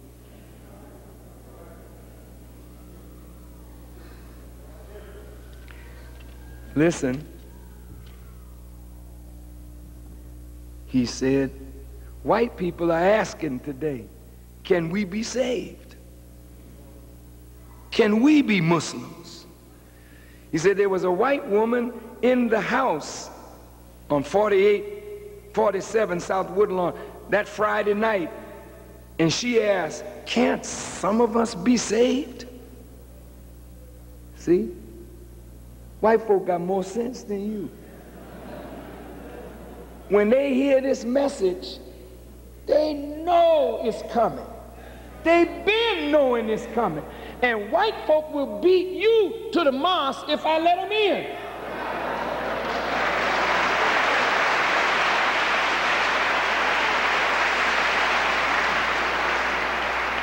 We have to go and beg you. Will you come to the mosque, brother? If I sent word out next week that I'm teaching and all white people could come, you better get here early.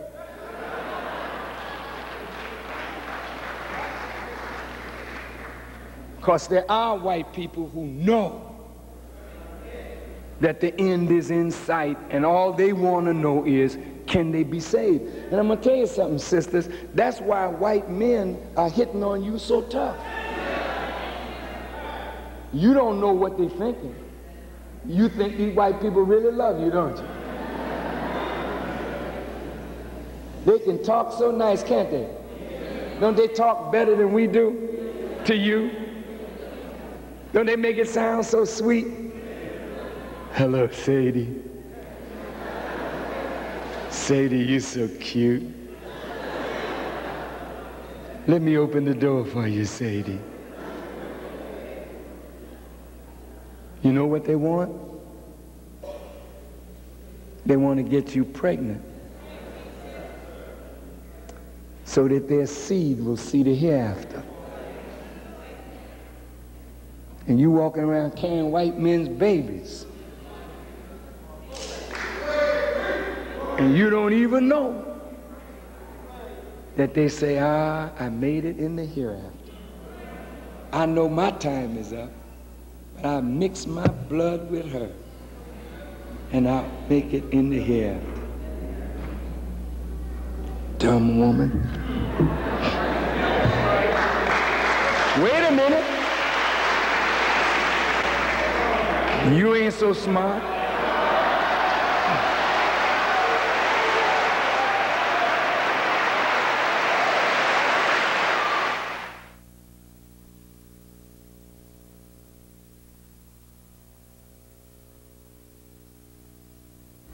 Dumb woman. Wait a minute. You ain't so smart.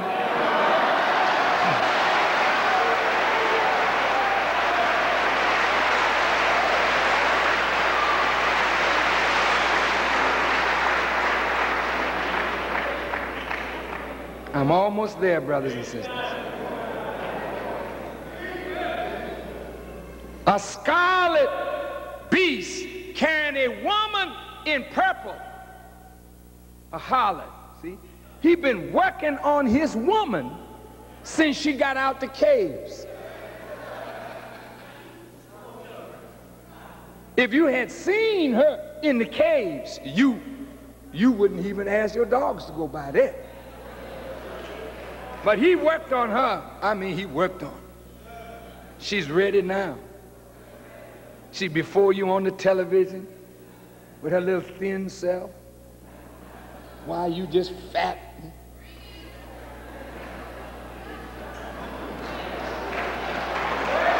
Don't know where you going with yourself. You just going out of the picture. We have to have 2 cameras to take 1 picture.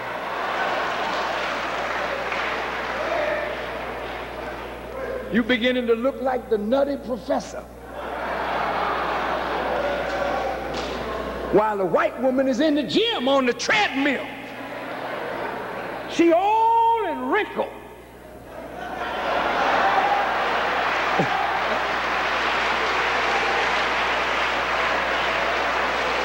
But she keeping that body fine so she can trap a fool.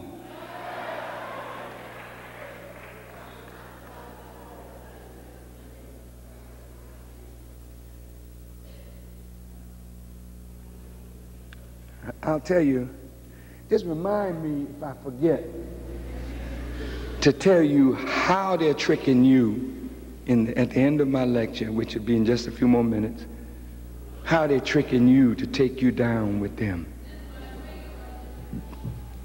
Now, brothers and sisters, the war that's building and the chastisement that is on now, there are 4 great judgments that God is going to use: rain, hail, snow, and earthquakes. And if you look at the weather, you already know something is going on. When it rains, it's unusual rain. And the rain is coming down in torrents.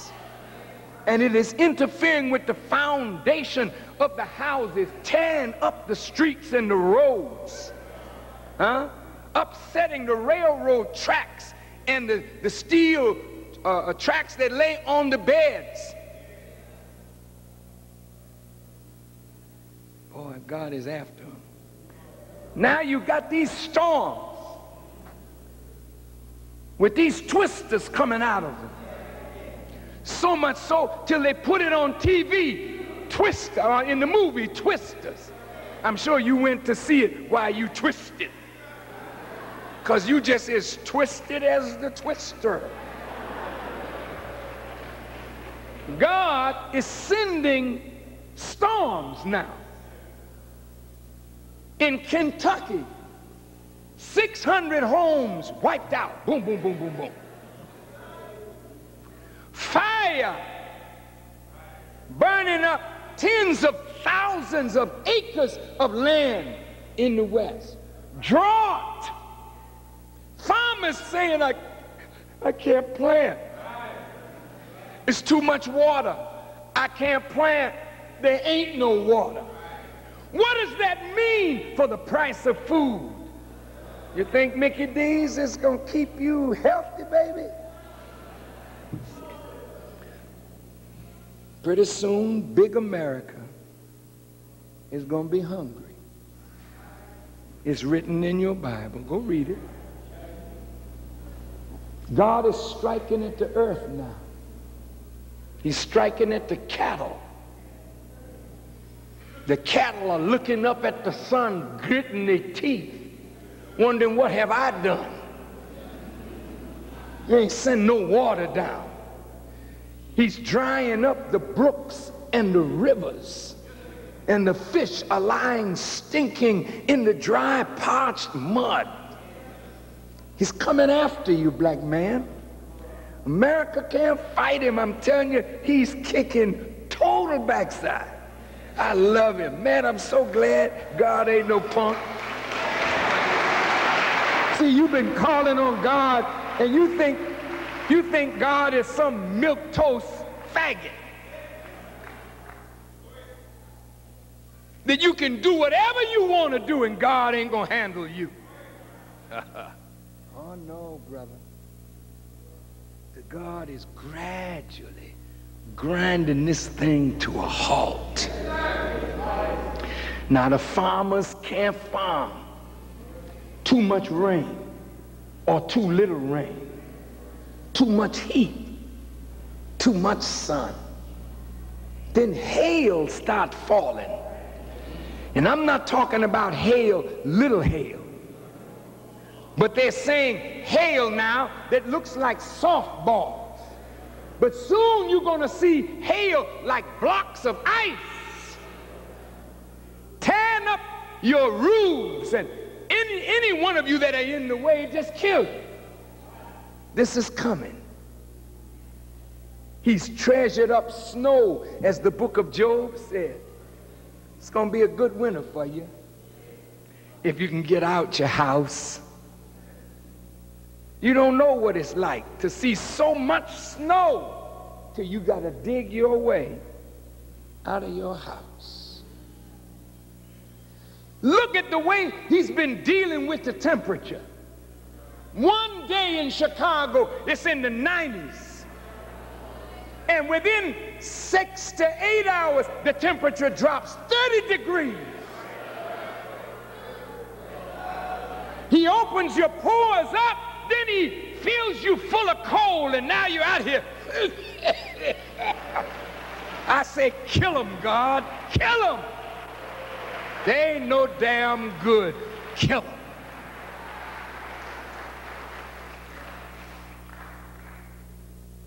We deserve it. We deserve it, man. And he's coming after you, boy. You like sex, huh?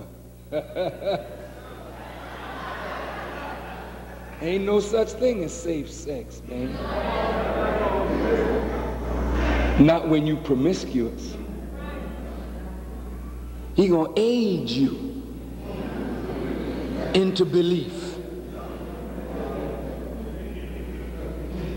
Herpes, AIDS, syphilis, tuberculosis, all these diseases coming back and worse.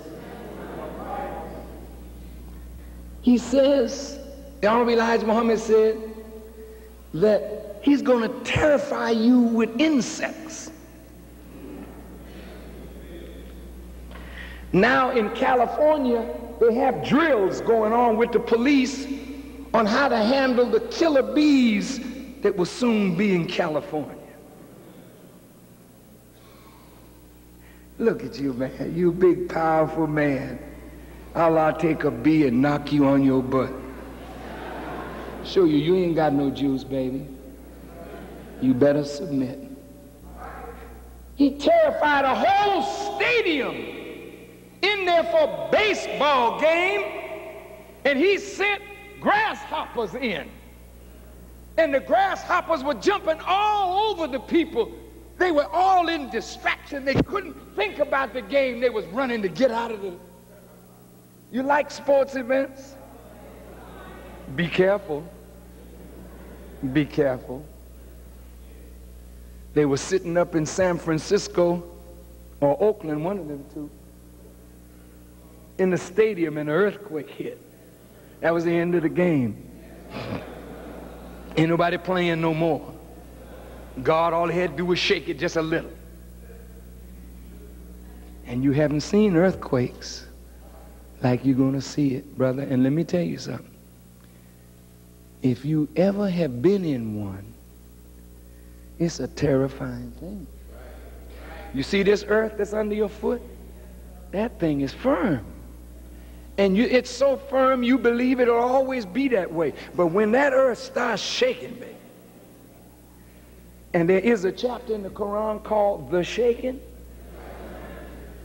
and it ain't talking about what we do in the disco and that. No. It's the earth just shaking. And when you see this, the stuff you're gonna see will make babies turn gray-headed. That's how terrible it's going to be. And also the Quran says the violence of the people. Now let me tell you about that. See, you brothers, and I have to say this to you because it just has to be said. You know, Allah loves you and wants to save you. But you are so evil till you are now doing the white man's job of killing each other. So since you like to kill each other, then God is going to give you your own blood to drink. Now this is what's coming. He's going to turn the white folk that you love loose on you. See, they are real killers. They ain't no pop gun shooting, kill and then get tired. These white folk love to kill black people.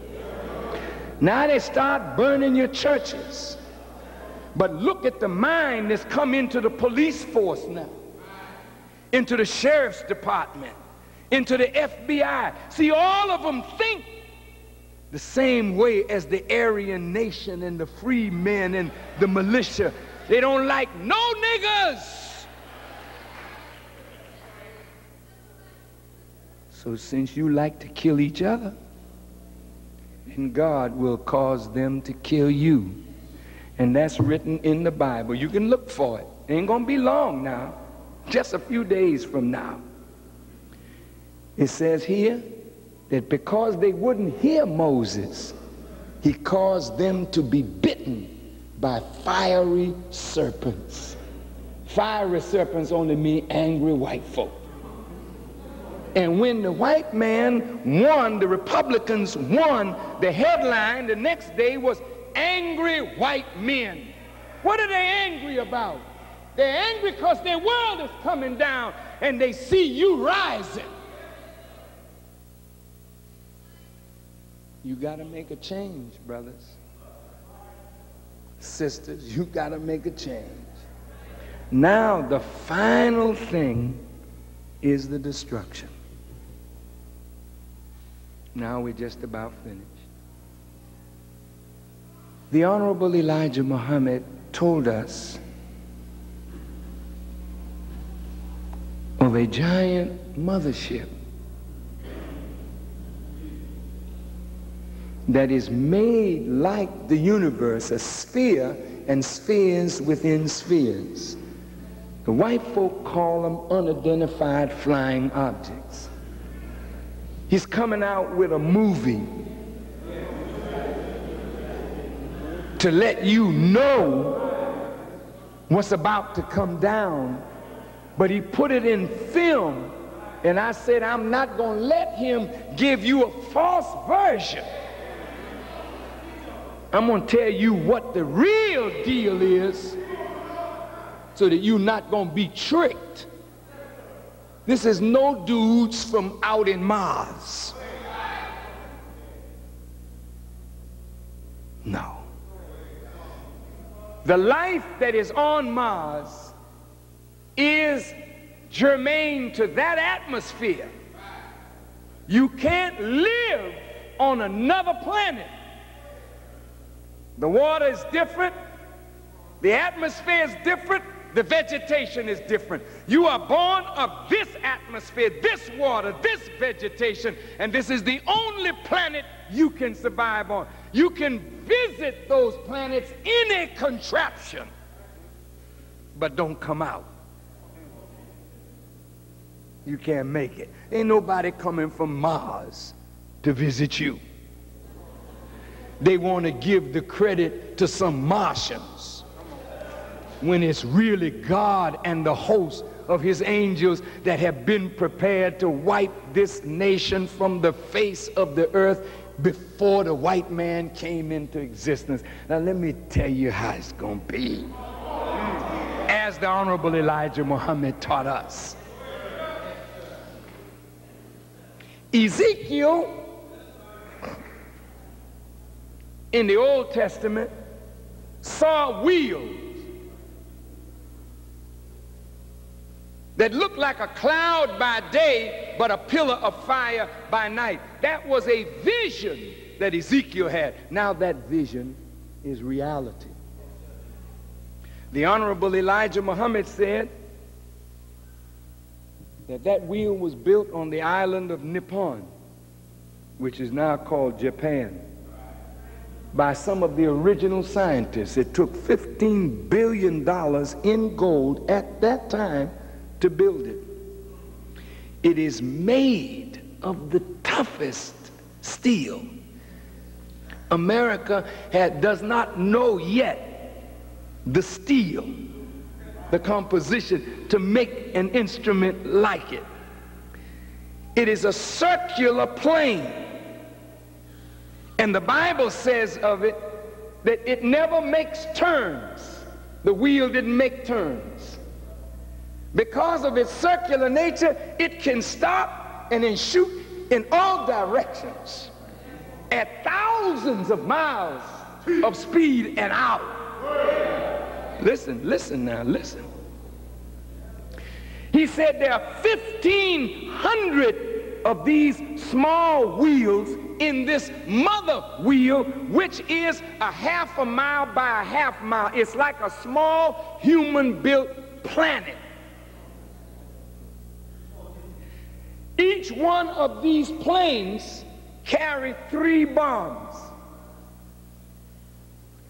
The bombs that are used on these planes, and by the way, these planes are not new. Solomon said there's nothing new under the sun. They have even markings in areas of the earth where they make markings of these planes in ancient writings because they're not new to the original man. White folk ain't the first people that fly. We flew before there was a white man. You can take it or leave it. How in the world could he fly first when we the ones that gave him the mathematics on which he is flying? We were asleep to allow the new man to rule. Now look, the Honorable Elijah Muhammad said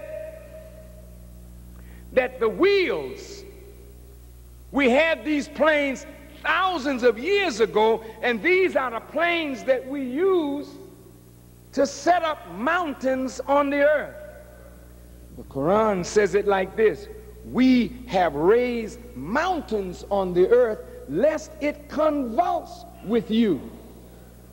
Now, how do you raise a mountain? And why? What is the purpose of a mountain?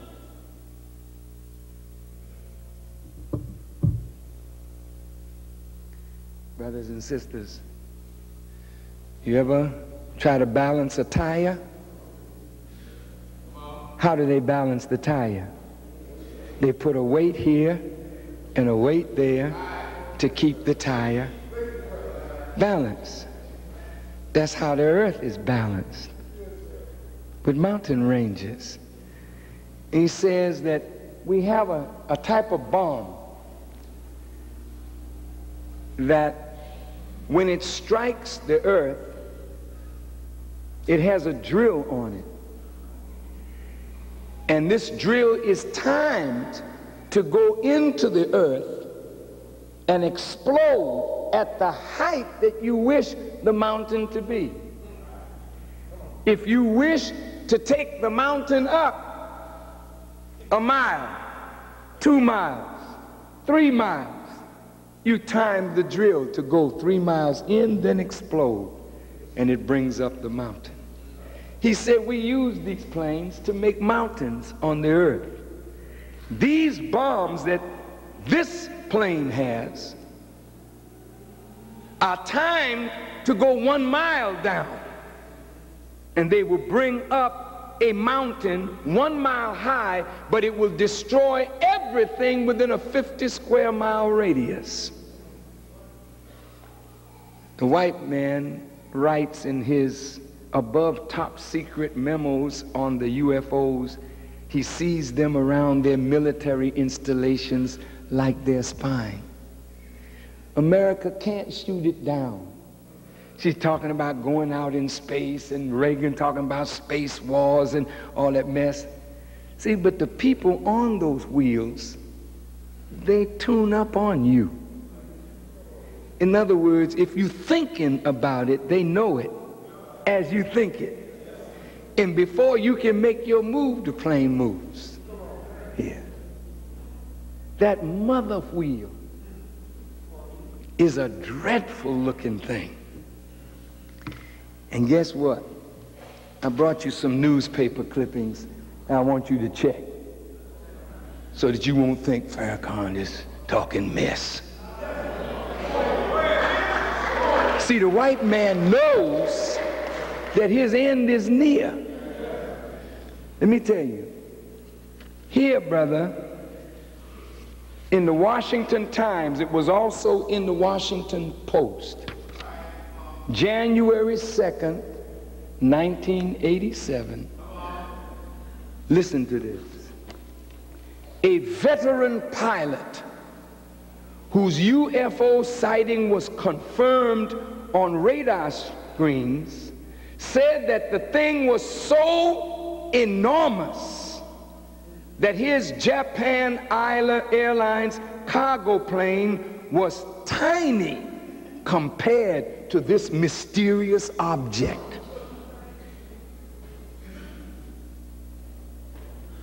Captain Kenju Teraki, who's a 29-year veteran Japanese Airlines pilot, said there were two other small unidentified objects smaller than his cargo carrier that did not appear on the radar. Those were two of the little ships. Mr. Teraki, his co-pilot and flight engineer all told Federal Aviation Administration investigators that they saw UFO lights. Now, in the book of Ezekiel, it talks about the different colors, the amber, the red, the different colors that the lights would be on the wheels. It said they were flying parallel, and then suddenly they approached very close.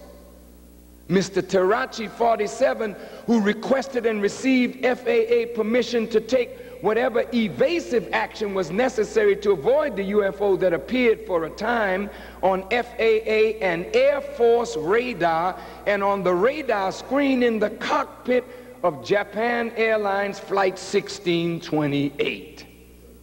Mr. Terachi spoke to United Press International this week describing the UFO incident of November 17th that was revealed by the FAA on Monday.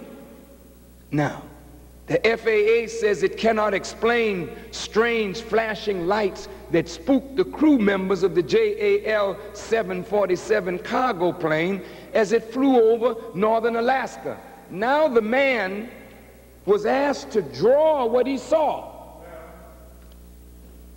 And he drew, I know you can't see it from there, but I'd like to have all of this blown up so you can see it.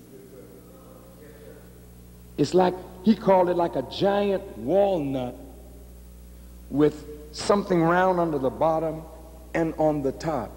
He said it was like two large aircraft carriers in length. That's a half a mile.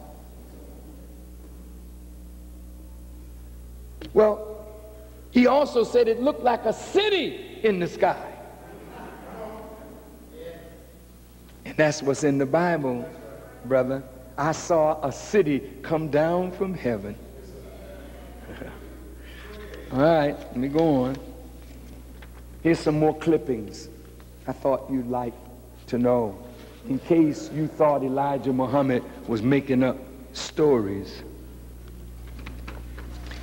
Here is a book that we're going to get.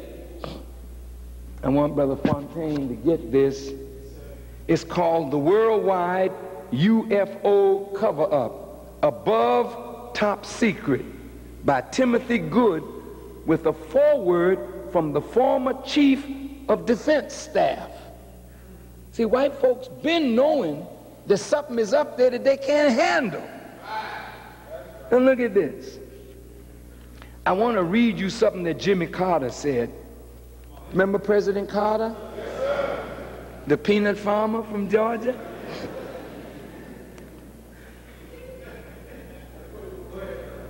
Listen to President Carter's words. During his election campaign in 1976, Jimmy Carter revealed that he had seen a UFO at Leary, Georgia in 1969, together with witnesses. prior to giving a speech at the local Lions Club. Now, this is a quote from the president. "It was the darndest thing I've ever seen. It was big. It was very bright. It changed colors, and it was about the size of the moon. We watched it for 10 minutes, but none of us could figure out what it was. One thing's for sure, I'll never make fun of people who say they've seen unidentified objects in the sky." Now listen to this. Carter said, "If I become president, I'll make every piece of information this country has about UFO sightings available to the public and the scientists." And although it says President Carter did all he could to fulfill his election pledge, he was thwarted. And it was clear that NASA had a hand in blocking his attempts to reopen investigations. Now, brothers and sisters, they know that the end is close. And so now, in the movies, they're going to make it like fiction, but it's based on something real. The Honorable Elijah Muhammad said that mother plane is so powerful that with sound reverberating in the atmosphere, just with a sound, she can crumble buildings. And the final act of destruction will be, listen, Allah will make a wall out of the atmosphere over and around North America. You can see it, but you can't penetrate it. And he said he will cut a shortage in gravity, and a fire will start from 13 layers up and burn right down, burning atmosphere. And when it gets to the earth, burn everything. It will take 310 years to burn and 690 years to cool off.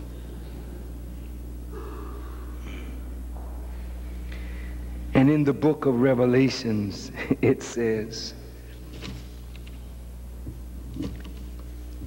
"And the kings of the earth who have committed fornication with her shall lament for her when they shall see the smoke of her burning."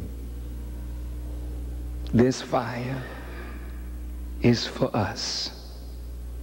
It's prepared for men and stones. Stones represent the hard-hearted people of this wicked world, and for men who refuse to change and come to God.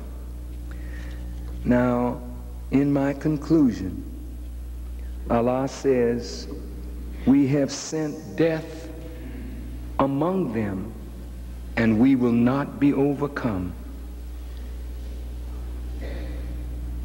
There will be 3 hard years, believers, that we will have to endure. But 1 year will be harder than all the rest. And the Bible says if those days were not shortened, for God's elect's sake, not one soul would be left alive on the earth. You're going to witness an awful lot of bloodshed. You will witness famine like you have never seen. And the scripture says that you will look at your little fat babies with the thought in mind of eating your own children. That's how terrible the famine is going to be. All of this does not have to happen. That's the beauty. I couldn't leave you without saying that there's still hope.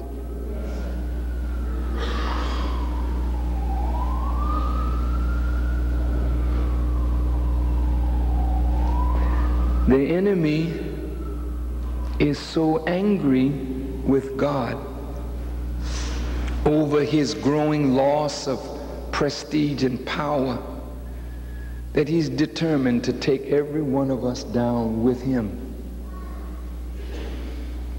He set the white male on you, and he set the white female on you. He knew that God wanted you to separate. And out of his rebelliousness, he said, let's force integration. Integration is nothing more than a trick. They never intend to really integrate you into power. But they want to trick you into thinking that they have changed. And some of you silly brothers and sisters, you think, well, oh, it's all over. The white man is really reformed. He's better now. So God is going to show you he's the same as he was 6,000 years ago. That man is so wicked. Knowing that God would give him a respite if he would do justice by you.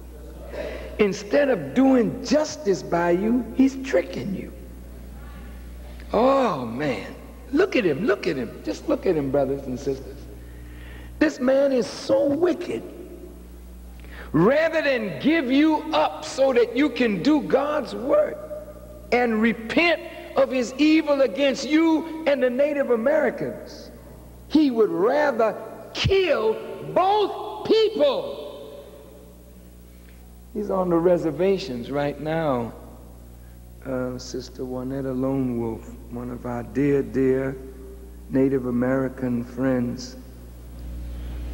He's killing the Native American women, sterilizing them so that they can't produce Native babies. They're filled with alcohol and drugs, and the type of food that they eat is breaking them down. Instead of giving them justice, he gives them death. Instead of giving you justice, look at this. He moves factories out of America, out of the inner cities. Who lives in the inner city? You and the Hispanic people and poor white people. He's crushing you from getting a job with a decent wage. And then he sends drugs in. And then he brings guns in. Now he got you fighting over territory. Nigga, you can't sell no drugs in this territory. And now you killing each other over drugs. So God is so angry with you for what you're doing, and you know better. That's the thing. You would call him brother and kill him at the same time. You know better. And so if you don't change now, God will cut him loose on us. And I'm telling you, brother, you're going to break into some riots and rebellions, and he's coming in with these helicopter gunships. You see what he moved up on the land of the free men? He don't want to kill them.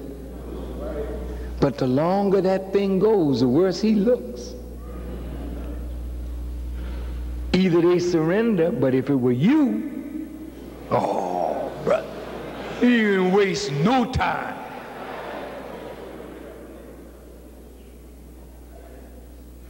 Brothers, leave the white woman alone.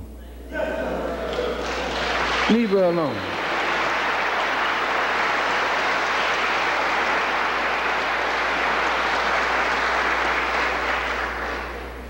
Leave her alone. Go get you your black woman and be a good man to her. Don't let the Caucasian woman trick you. She'll be sweet to you, kind to you, tricking you to stay with them so you can taste what God has planned for them.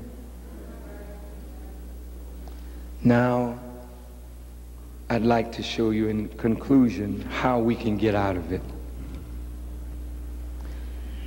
It's a very narrow chance, very narrow. Let's calculate some time on this last 6. Since Master Farad Muhammad came in 1930, 60 years from 1930 is 1990. Right? If it's not to exceed 70 years, then the year 2000 would be the end.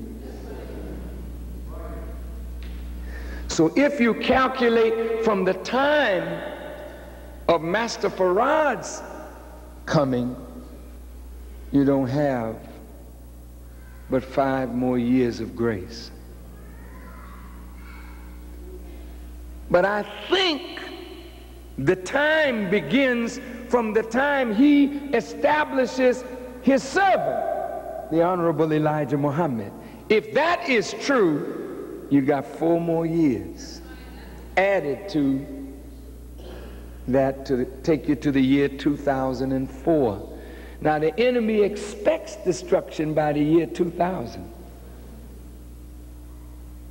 So it's 1986, 96, you got 97, 98, 99, 2, 21, 22, 23, 24. You got 8 years to make up your mind, and don't wait. Because if it's 34 and 60 is 94, then you're in the last 10 years and it could happen at any time. What are you going to do? You in the valley of decision. What are you going to do? You going to clean up your life? I'm not asking you if you want to join me. You can if you want to. But if you're in the church, you better make the church right. Because judgment is going to begin at the so-called house of God. Wherever you are, you're going to have to clean it up. You can be a homosexual and come to God. He will accept you. But fight, brothers. Fight hard to be a man. You can overcome all forms of sin. But it's struggle. We are adulterers and fornicators and drug addicts and liars and thieves and pimps and hustlers. Whatever we're doing that we know is wrong, we got to straighten it out, man. Straighten it up. If you don't, it's on you. I hope and pray that I have made the message clear.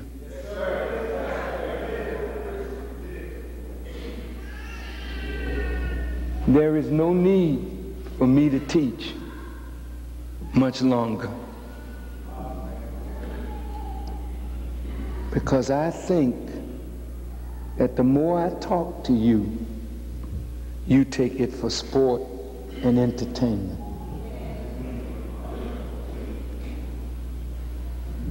There is no connection that you have to me that can save you.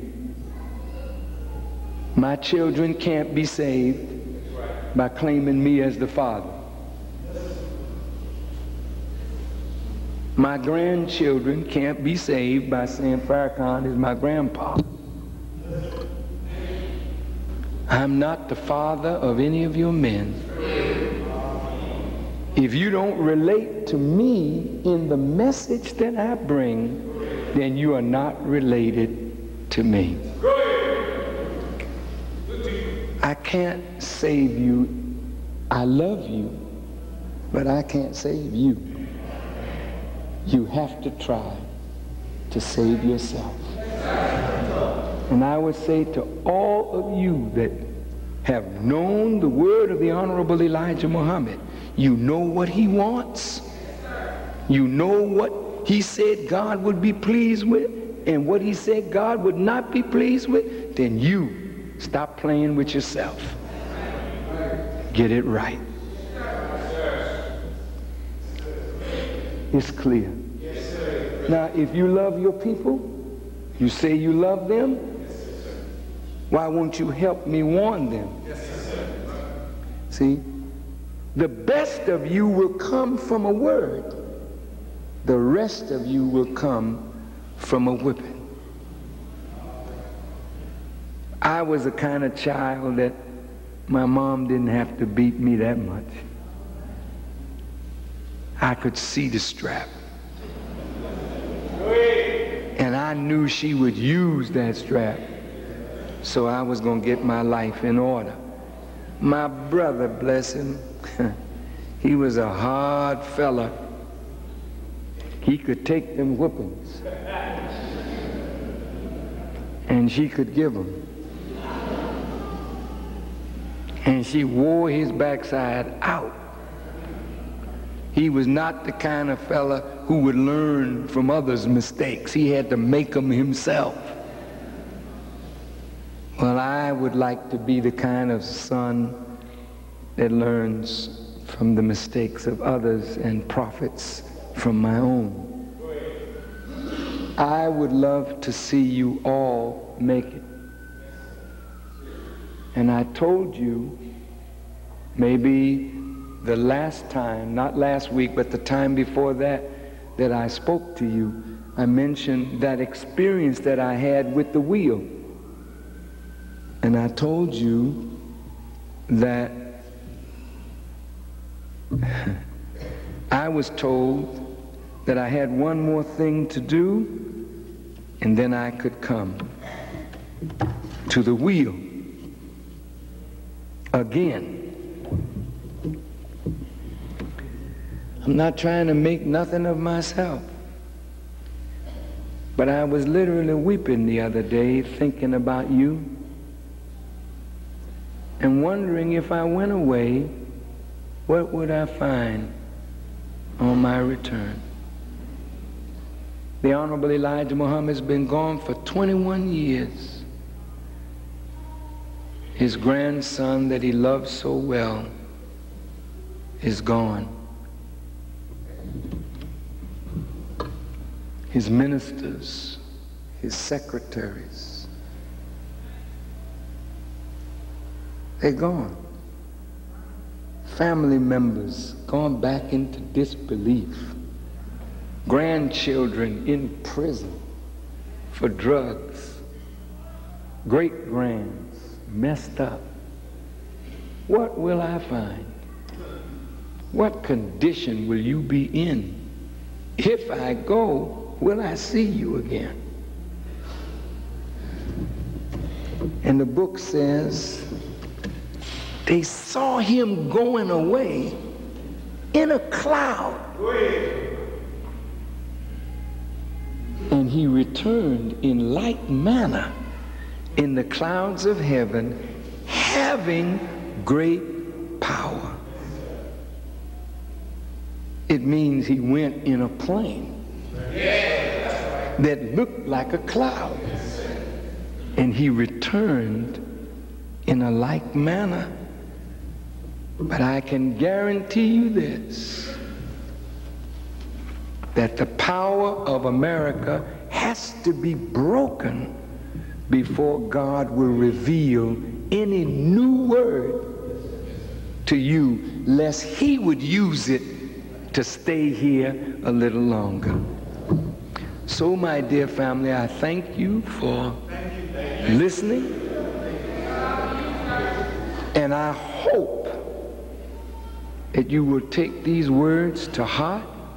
Sir. Go out and talk among yourselves about it. Pick up your books and start reading and studying. And above all, keep abreast of the daily news. For the news was written thousands of years, and the newspapers will show you how far advanced the prophets were. May Allah bless you to save your life and the lives of our children from the snares of this ever wicked and evil enemy of God. I pray that he will bless my family as I pray for you all the time.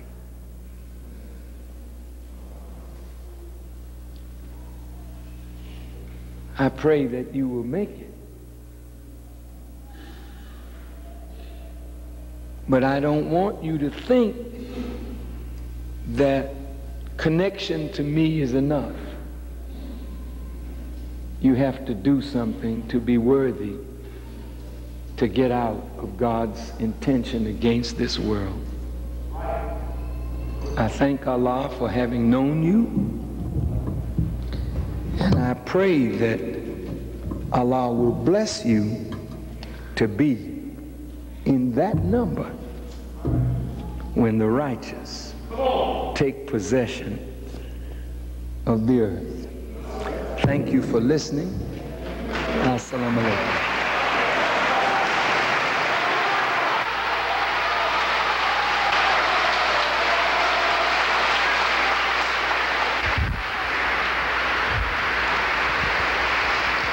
Allahu Akbar.